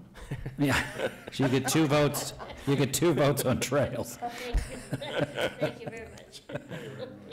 Anybody Oh, object? I think you're considering on the Trails Committee, or? No, well, I don't want to step on it. Well, there's 2 openings on trails. There are 2 openings on trails, you could both have it. Yeah, I know, I wish it was a flip-flop, because Oh. I like the Parks, Recreation, Beautification, but, you know, that's okay. If I'm being a part of the traffic advisory, I'm blessed to be a part of contributing to the Loma, so I'm okay with that. I actually reconsidered thinking that 2 would perhaps be unwise for me at this stage. I would like to continue to have my application for the Parks, Recreation, and Beautification. Okay, But not trails? Correct. Okay, would you consider trails? I would consider it. okay. Well then, Sounds like and then we've got 1 vacancy on trails that we need to find someone, but we can do that at our leisure. just a Sounds good? question. I have a question for clarification. Does trails only address the hills, or does it also address the trails through some of the developments? Correct, they overall throughout the city. Throughout the whole And city? sidewalk and Edison And- Eastman Trail, Yeah, the okay. San Tim Trail. Yeah, okay. Yeah, okay. Sounds good. Okay, that takes care of that We department? need to move along before he comes back from the bathroom. Yeah. Okay, the meeting schedule, item 16.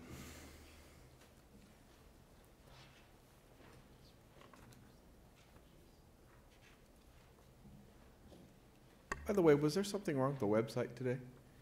I was on the website trying to find this very thing, the meeting schedule, and it just wouldn't load and wouldn't load and wouldn't load. Did anybody hear anything about that? No? I had some issues initially, and then it reloaded, so. I do know the agenda packet was quite large, so it took. Yeah, I know it took a long time. It took a little while to load. The city council meeting days are set by ordinance and are set now for the 2nd and 4th Tuesdays. We have been typically the last number of years trying to calendar all business for 1 meeting, typically the 2nd Tuesday of the month, reserving the 4th Tuesday for business, if business necessitates. And these are all scheduled on 2nd Tuesdays of each month. Perfect. Your pleasure. Looks good. Since we're talking about dates, and I know it's a little bit 2 years from now, but has our next citywide election changed from June to March in 2020? Can we verify that? I will look into it. Okay. I don't have All an right. answer.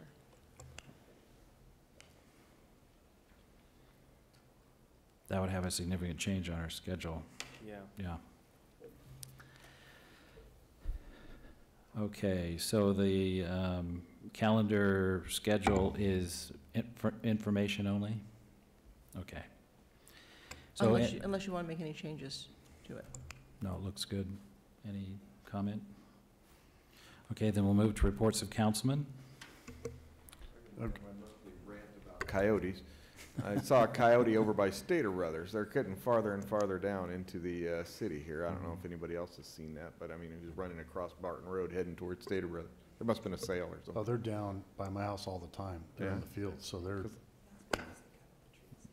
Yeah, they walk up and down the streets, dining on cats. yeah, it's actually pretty sad because you see a lot of social media posts about folks that are missing cats or small dogs, and that's the sad reality is it's probably coyotes. Yeah. Okay, reports of officers. I got something real quick. Okay, go ahead. I just wanted to thank and commend the fire department and the firefighters association. This last weekend on Saturday was the sheriff's department's annual Gift of Love program. For 21 years, the sheriff's department has provided a Christmas for all the domestic violence victims, being women and children, in all the domestic violence shelters in the county. And it just happens to be my charity that I run it. And I got to say, this year we held it at the Mission Elementary School in Loma Linda. And the fire department came out and were a big part of all of that, taking photos with the kids and hanging out and being part of with the Santa arrival and all that. So it was a great representation by the fire department, but the association brought in members that were on their days off, and they really did a fine thing. So if the chief officers would pass that along, we officially really appreciate that. And I want to share one story real quick. I was telling some of these guys backstage. Our Santa is a deputy that works the HOPE team, the homeless team. And if you don't know, the HOPE team is basically a group of 4 deputies. They go out and they work on resources and stuff for homeless people, try to get them either housed or get them kind of on their feet and that type of thing. It's not an enforcement group, purely just a group to help people. Well, this particular deputy that plays our Santa Claus is one of the founding members. That's what he does all day long. Every day. He's done it for several years. He had a little girl who came out of one of these shelters. As she came up to sit on his lap for her gift, she whispered in his ear and said, "Santa, could you please find homes for all the homeless people?" And that kind of hit him right, hit him pretty hard, because that's what he does for a living. But it was pretty neat. And then, just the whole innocence of children was pretty cool. So.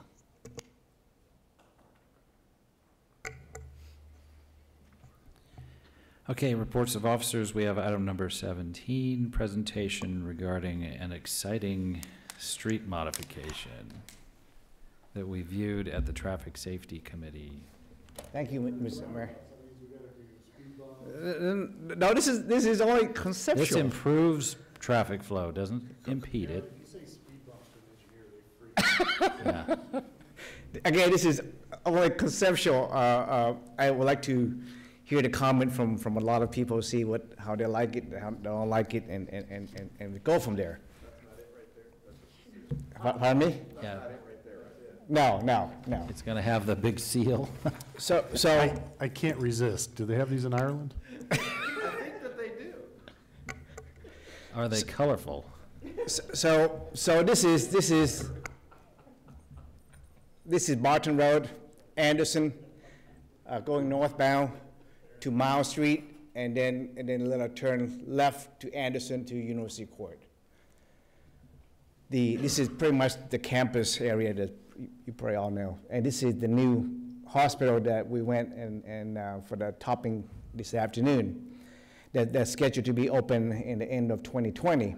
So if you drive by that location, you notice that the pavement along Anderson looked pretty bad, and Barton along here kind of looked pretty bad. So what I would like to do is by the time we open, or the university opened that new hospital, I would like to do a pavement rehabilitation along Anderson from Barton Road all the way to Stewart Street. Because we completed Stewart Street, Anderson from Stewart all the way to the freeway a couple years ago. So that was my initial thought about just do pavement rehabilitation. And then back 6 years ago, we have a student intern from the School of Public Health that came to us, that we hired him to help with what can we do to help improve our town. So he came up with this design all by himself with his computer software. I don't know what kind of software that is. Cannot be very expensive.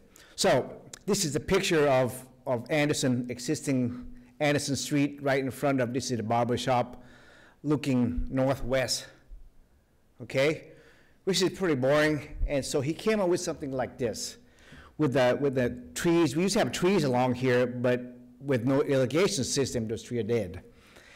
And come up with a median, landscape median along Anderson Street with some bicycle lane, with some new lighting, and a little coffee shop in front. Again, this is his idea, okay? This is looking east on Anderson, pretty much the same location. This is the existing barber shop, and looking east. Look pretty boring. And then on the north side of the street, we have car parking here with no sidewalk, and the people who park here have to walk out of the car. Pardon me? No, they're parking there right now. So, and this is what he came up with is, again, landscaping along the trees, along the south side of the street, a little bicycle lane with the parking. I think the idea great, but it wouldn't fit the existing curb, but I think we can do something with it. And again, landscape median with some palm trees and so, oh, this is a great one. This is the intersection at Anderson and Prospect. This is the B of A, and so he came up with an idea of roundabout, and even though it wouldn't fit, but it's still a great idea. So he presented this to us about 6 years ago, and it's been sitting there on my desk like, boy, I wish that we have money to do something about it, and it's a great idea. It's make the whole thing look like campus. So, and then we come up with some money. And where the money coming from, it was the remaining $2 million bond that we budget for the intersection at Redlands and California Street, that we plan to use $2 million. Its budget at the beginning was $4.6 million. So we said, okay, we can use $2 million for that, and the remaining $2 million will come from the traffic mitigation fund. Well, the project came in under the budget, and about $3.9 million. And then we also received a grant from SBCTA for 62% of it. So we have money that I think we can use for this project. So we kind of sit around and come up with some idea of what can we do to make the campus look better and the town feel a little nicer, like Dr. Daly said, like something interesting. So we're looking at his original idea of roundabout at Prospect and Anderson. Well, that's the main entrance to the new hospital, and we don't have enough right of way. So I said, well, how about we look at this location, which is Anderson and Miles Street. Again, the only thing that we spend the money on right now is just staff time, and we hired a draftsman to do the drafting. So what we'd like to do is keep the two-lane traffic going south on Anderson and the two-lane traffic going northbound on Anderson.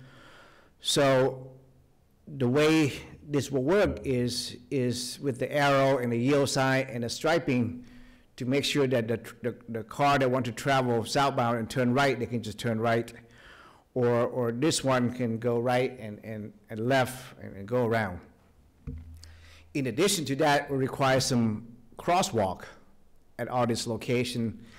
And in addition to that, right now there's no sidewalk here, so what we'd like to do is put in a retaining wall along here so we provide sidewalk for the student that live in this dorm here so they can walk down the hill, and instead of crossing over here, they can walk along the sidewalk here and cross at University Court. So we're looking at, well, what do we need to do as far as the right-of-way go? Well, it will require additional land from the university. We'll block off a couple of the driveway. Right now, there's existing driveway at this parking lot to the business center. And this parking lot right now has angle parking with some perpendicular parking along in front of the building. There's also a driveway at this location that we have to close off if we want to do the roundabout. So I present this idea to the master plan committee with the university to see if they like the idea and give us the right of way to build this roundabout. And in addition to that, I also present this at our traffic advisory committee and get their feedback.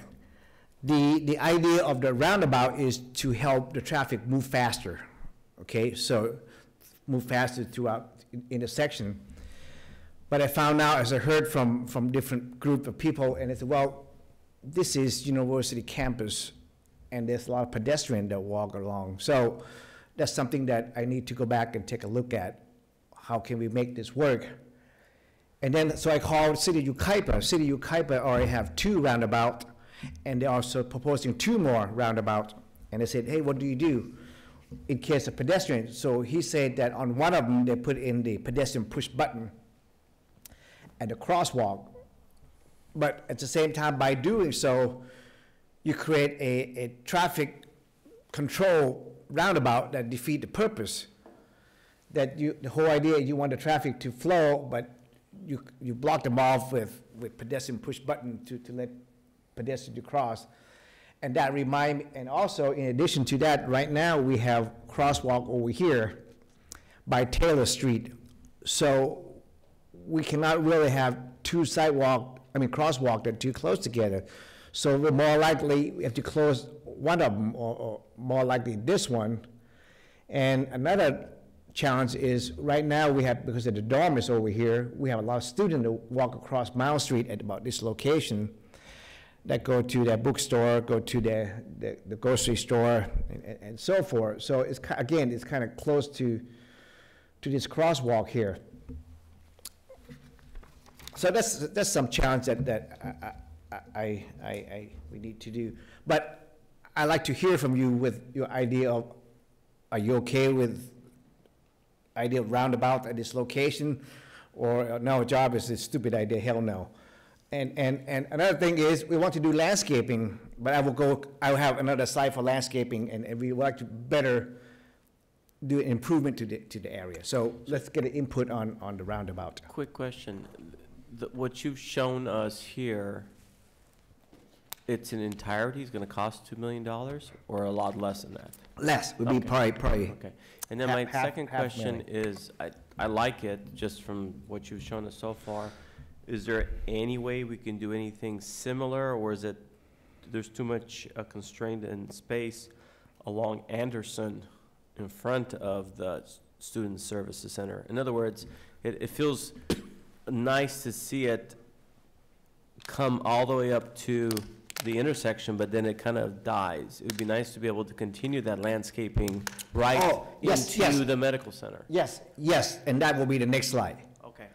Right now, I want to get some input from the idea of having roundabouts at this location.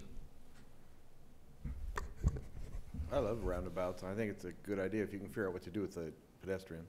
'Cause that was, a surgeon talked to me about that, and he goes, why can't we put a roundabout in there? I said, well, it's a good idea, but we were talking about the pedestrians, and we only figured the only thing you do is either go under or over with the pedestrians, because there's a lot of traffic around there, so I'm not sure what you would do there.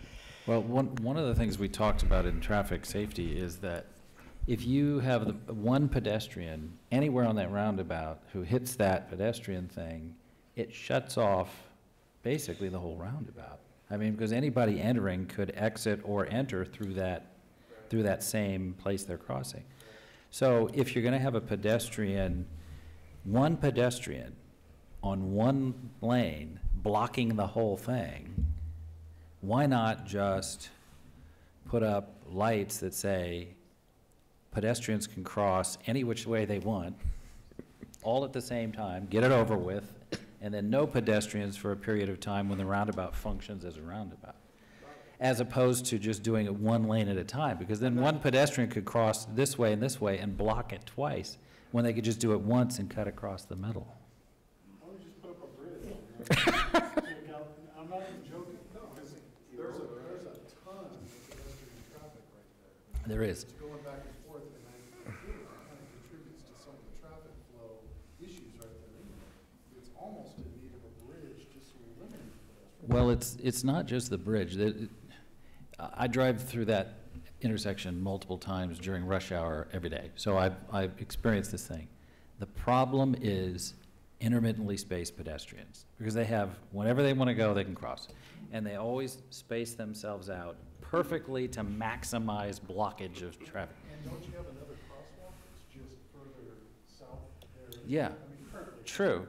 But you know pedestrians, they'd rather risk their life and limb and jaywalk than walk half a block down to the next crosswalk. But to me, the problem with the pedestrians is not so much that there's so many of them, it's that they don't space themselves efficiently. They should bunch up, cross together, let the traffic flow, bunch up, cross together, let the traffic flow. And if you can accomplish that by intermittent lights, you get much more traffic flow than the status quo. The status quo is the worst possible thing, because there's a stop sign, so you have to stop. And all the time, no matter whether there's any traffic or not, you have to stop. No matter whether there's any pedestrians or not, you have to stop. And then if there's a pedestrian, nobody gets to go because the pedestrians block continuously. And they don't ever go, you know, there's a half a mile of cars, let's just stop for a while and let them go. Yeah. So if we could accomplish that, and if the flow worked like a roundabout half of the time, and like a complete blockage half of the time, that's better than a complete blockage all of the time, which is what the current. So another thought that came up when we met with the different groups is, what if we do a traffic signal that have a crosswalk that go like an X? You know, they have that in San Diego, and so all four direction will stop, and then so pedestrian can walk across both direction. I mean, just go diagonal and. Yeah, and between times when that's allowed, they have to bunch up on and wait. Correct. So we just like this, but except that we will stripe it so that there'll be different all side crosswalk, including that diagonal one. So that can be looked at. So I grew up in a foreign country where roundabouts were the norm. They work great. How did they deal with pedestrians? If we can figure out the pedestrian issues, roundabouts are a wonderful way to go. So I would support it. Yeah, and another comment that I heard is because the people that come to the hospital come from out of town, and they're not familiar with the area, so are they going to get confused with the roundabout? And that's another good comment too. I have a question though also. In the previous slides, you showed landscaping in a center divide. Yes. Is that part of the plan? Yes, okay. That's coming. Okay. Okay, so what we did is I guess a landscape architect that came out with 3 different designs. I know this kind of small, but so we kind of pick one and combination of one. So what we're going to do is like Councilman Popescu, this is B of A.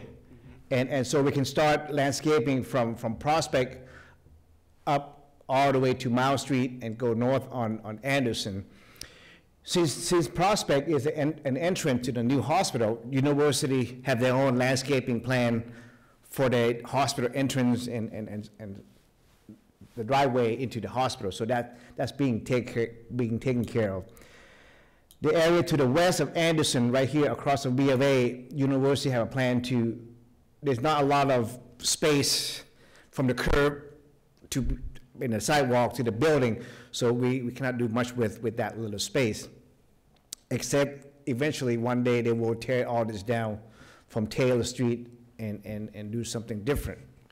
Okay, so if I understand you, there's the potential for a median here on Anderson, right there. Correct. But when we get to Anderson going north and south, there's not enough room. Is that what you're saying? So what we're proposing, this area right here where the parking lot is, yeah, we're going to put in they call green fence. It's a 4-foot high fence that you plant vine underneath so they can plant grow along here. So this will be behind sidewalk and the parking on both sides. And then that would enable us to put a median in? The median is only right here. Yeah, but that's a mini median. Right. I'm saying, will it run down to Barton? No, because we have too many driveway.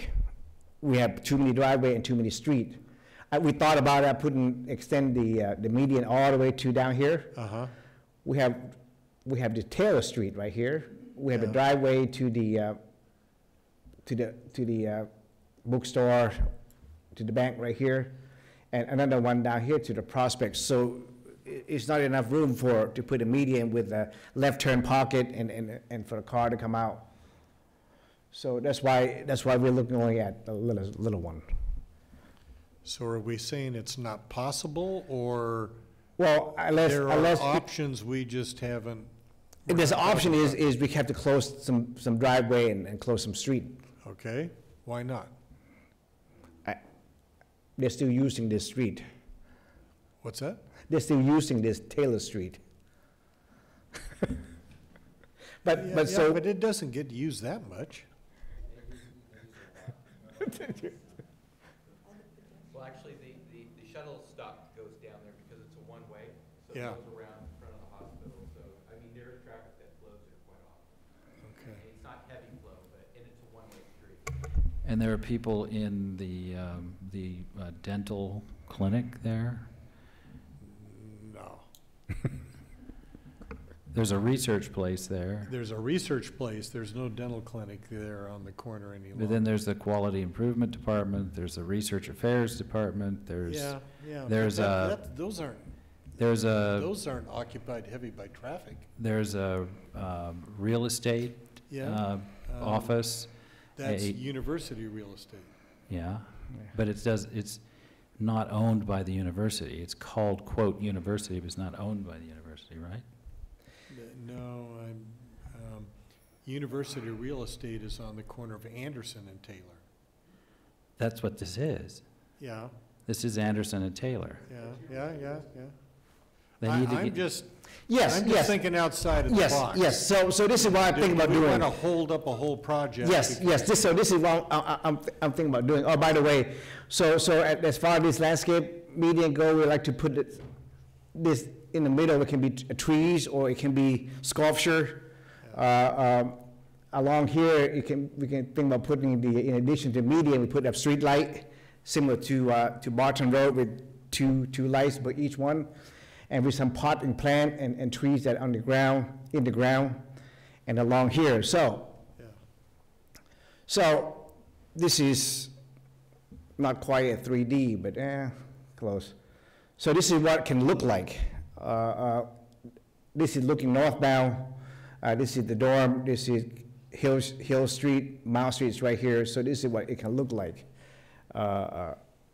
with including landscaping for the roundabout. and it has brick. Yes, and the reason we look at brick is because a business center right here, there's a brick right here, and the amphitheater at this location have brick. So if you come southbound on Anderson, first you will see by Miles Street, no, by Stewart Street, there's a dorm that have brick. Yes, so that's a brick. So we're looking at, well, maybe the median, we can have a little brick planter that we can plant some trees with some pot and some brick paver right here with a tree grate and planting trees along here. And so before we pave the street, we can put in the new wall line and all the laterals and irrigation to irrigate those trees. And this is what the green fence look like. So it's a 4-foot high fence that they plant trees in front. Okay? So what we can do is. Didn't we see a project one time not long ago, Conrad, where they were going to improve the faces of those buildings along Anderson Street? They did some work already. They had some screening in front of the windows they cleaned up, and they cleaned the brick and updated some of the metal work. Stop, okay. Been some work This is a 3D video. Ignore the hill. Okay, it's 3D. Well, you can do it, but Lennar with $1 million budget can do it. You can't. So ignore the hill, but this could be Mile Street, and you can go around the crosswalk right here. And this is it's a Hill Drive. I think it's Hill Drive. And then we can put in something's stuck. We can put in the retaining wall along here with the sidewalk here. Can it go a little bit more? It stopped right there.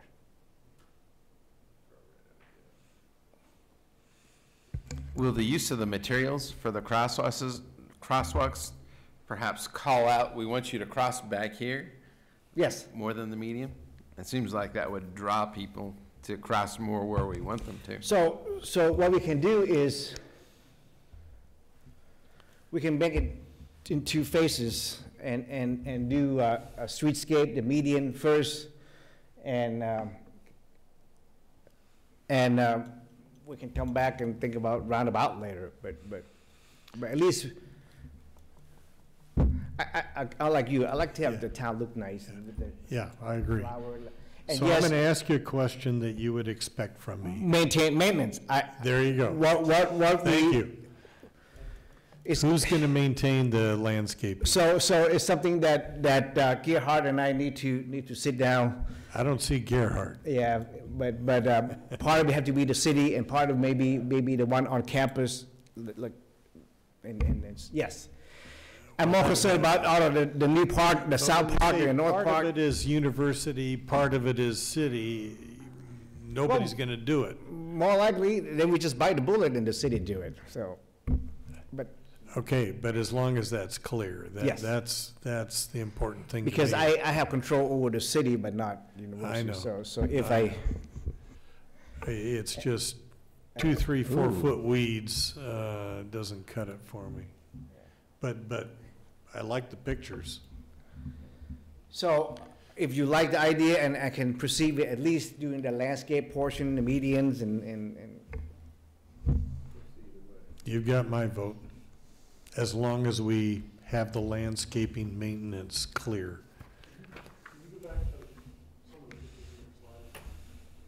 Those mountains, where are you going to get those from? or those are a little more complicated to get the, can you go back to the slide, please? Okay, good, thank you.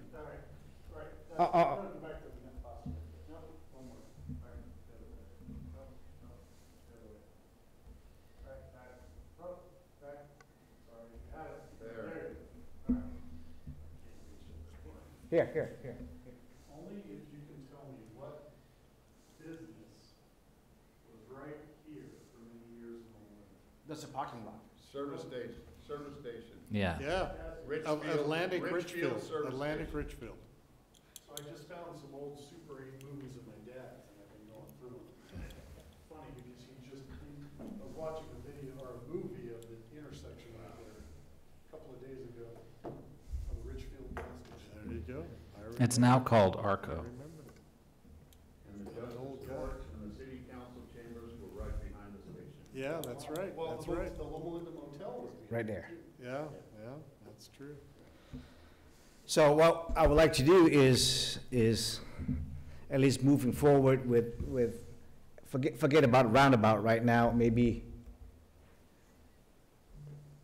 the medians and. It is pretty barren down there, it really is. Yes, because look at it, look, Why So can you forget be about the specific? roundabout? What? look at this. But don't forget about the roundabout, we go for the landscaping, keep working on the roundabout. Okay, Yeah, Yeah. I agree. The roundabout I is agree. a great idea. And is there any way to do a roundabout at Stewart and Anderson? I'm thinking Anderson Rebels Boulevard. No, but I thought that at the bottom of the bridge, seems like that would be the entrance to Loma, but I just don't know if there's enough space there. and Yes. whether traffic flow would be impeded. That's, from a traffic flow perspective. The other thing with that, and I don't know how this impacts, that's a direct route to the ER. Correct, and that's why that has to be taken into account. I don't know, Although that may change. No, it'll still go It's that way with the changing, new yeah. hospital? The ambulances, or are they gonna go up to Anderson? I know, so. The new one. So they're gonna come up, the ambulance services. The- Yeah, the they're still gonna The use new this path will one. be be on up Barton. Anderson all the way. Yeah. So, Again. so what are we, what action are you looking for tonight? No, sir, I just want to get some feedback from you, and now I heard that you like the idea of doing this. I will, Yeah. I might get at mid-year, You've got my vote. at mid-year budget, I might add you some money to hire some And Jim landscape. Larson will take care of all the landscaping. No? Oh. So I will, and I would like to get this done before the hospital is open, so I have to Yeah. work with them on, make sure that I don't do it the same time that they deliver big equipment, or now they're done with the And is the steel. university on board with this? I was in master planning with JAR, and there was no objection main concern they had was ambulance route, that the roundabout didn't impede traffic. So Yeah. they were just saying, if you're to move forward, they'd want more of a traffic study to see how that would impact. And then there That's was fair. the issue of the sidewalk. So basically, it's pretty much the same conversation that you all are having here. Okay. Yeah, the new ambulance route will not go down Stewart. It'll go up Anderson because the ambulance entrance is on Barton and you can only get there from the west. Correct. You can't get there from the east, or the other way around. No, other way around. The other way around. You can only get there from the east, not from the west. I grew up on the north side of town, and I live on the south side of town now, so my head is always backwards. Always backwards. But again, my issue, Jarb, is to be sure that we have a clear I can see it in agreement 3D. between the university and this city regarding landscaping. Because if it's maintained, it'll be really nice. Yes. If it's not maintained, Yes. it's gonna be an eyesore. And I don't know who should handle what. I don't have a vote on that as long as it's handled. Right now, for example, if we decide to go with this one, Yeah, the city will maintain the median because it's in the public right-of-way. okay, Anything past, I have to check the right-of-way. For example, if the city right-of-way and at the curb, then all this is belong to university, and so. okay. So I'm Just like the assuming, planter over here, it's so I'm assuming if it's city This that planter. handles the median, we would be handling the roundabout as well. yes, yes, Okay. yes. One of the problems with medians, when you've got emergency vehicles traveling on that road, is they always want to pass traffic on the left. And if there's a median, they can't do that. Right. So we want to make sure that that's not an issue. What is still, So in other words, if you model it, that's why we do a 2 lane, so they, yeah, but if both lanes are plugged, so what, the main thing I would want to model there is during rush hour, the traffic flowing nicely through the roundabout in a right turn, but then getting stuck at the light at Prospect. Oh. And then backing up through the roundabout and making emergency vehicle access impossible. This roundabout is a roll curve, so it can drive over them. I understand that, but I'm saying if you have both lanes, if you have the traffic, if your modeling shows that the traffic flows will back up the traffic all the way from Prospect through the roundabout and blocking both lanes, approaching the roundabout, then there'd be no emergency vehicle access, and that would be a problem. But Yes. I don't think there'll be that much traffic, but I don't know. You have to model it, right? I don't know if they know how to model the roundabout, but I will check. You're gonna learn real fast. Yes. Yes. It's a great idea. It's a Yeah. great idea. Thank you. And it's great that there's money, and I just want to remind everybody the trail of this money. This money was sold in a bond for the RDA probably 10 years ago. It was intended to be spent on the Stewart Street underpass. That didn't happen. So it was then converted from RDA money into some other fund, and it got lost in the elimination of the RDA, and then we recouped it, and then we were going to spend it on California Street at Redlands Boulevard, and Sandbag rescued us, so the money then became available for this, and if we find grant funding for this, then it'll be available for something else. This is like a hopping money. Yeah, but this money is just going all over town, and it's never being spent, and it's wonderful. It's like seed money, so it always grows another crop for the next year. Okay, so is that it for reports of officers? We have an update here on the Parade of Lights. Do you want to make a comment on that, or is the... Yeah, it's December 15th through 17th, as outlines the different neighborhoods that it'll be in on which night. I think the information's available on the city website. For the slide there, the northeast portion on the 15th, the northwest portion on the 16th, and the south side on the 17th. I guess important thing to remember there is we try not to hand things out or engage too much on the main streets. So stick in your neighborhoods. You'll see more activity from Santa Claus when we actually get off the main thoroughfares more into the housing itself. So anyway, look for Santa Claus in your neighborhood on those dates. Okay, thank you. And we're adjourning to a special session 1 week from tonight. And can you explain, is there someone who can explain what's on the agenda for a week from now? The audit, Okay. Just the audit, just the audit. single purpose. Oh, the audit, and then the Housing Authority also has the audit, and then the annual housing report on the Housing Authority agenda. Yeah, and the reason it's 1 week from now is because our regularly scheduled meeting is on Christmas Day. Correct. Which we don't want to do. Okay. Not particularly. So we can have a meeting on the December Yeah. 18th. Yeah, we just talked about that, to avoid Christmas. Yes. So can everybody be here a week from tonight? Yeah, that's the next meeting. It's just for the audit. Should be a short meeting, but we've said that before. Okay, then we'll adjourn to that date. And we have 2 more agendas to get through. We have the Housing Authority. Are there any items to be added or deleted? No, sir. Any comments from the public on items not on the agenda?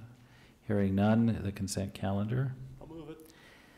There's a motion and a second. Is there any further discussion? Hearing none. Is there any opposition? Hearing none, it's approved unanimously. Any chair member reports? Hearing none. Any reports of officers? Hearing none, we're adjourned. The next meeting is the successor agency. Are there any items to be added or deleted? No, sir. Any comments from the public on items not on the agenda? Hearing none, the consent calendar. There's a motion and a second. Any further discussion? Hearing none. Any opposition? Hearing none. We're adjourned. Thank you all. Yes, 7 o'clock.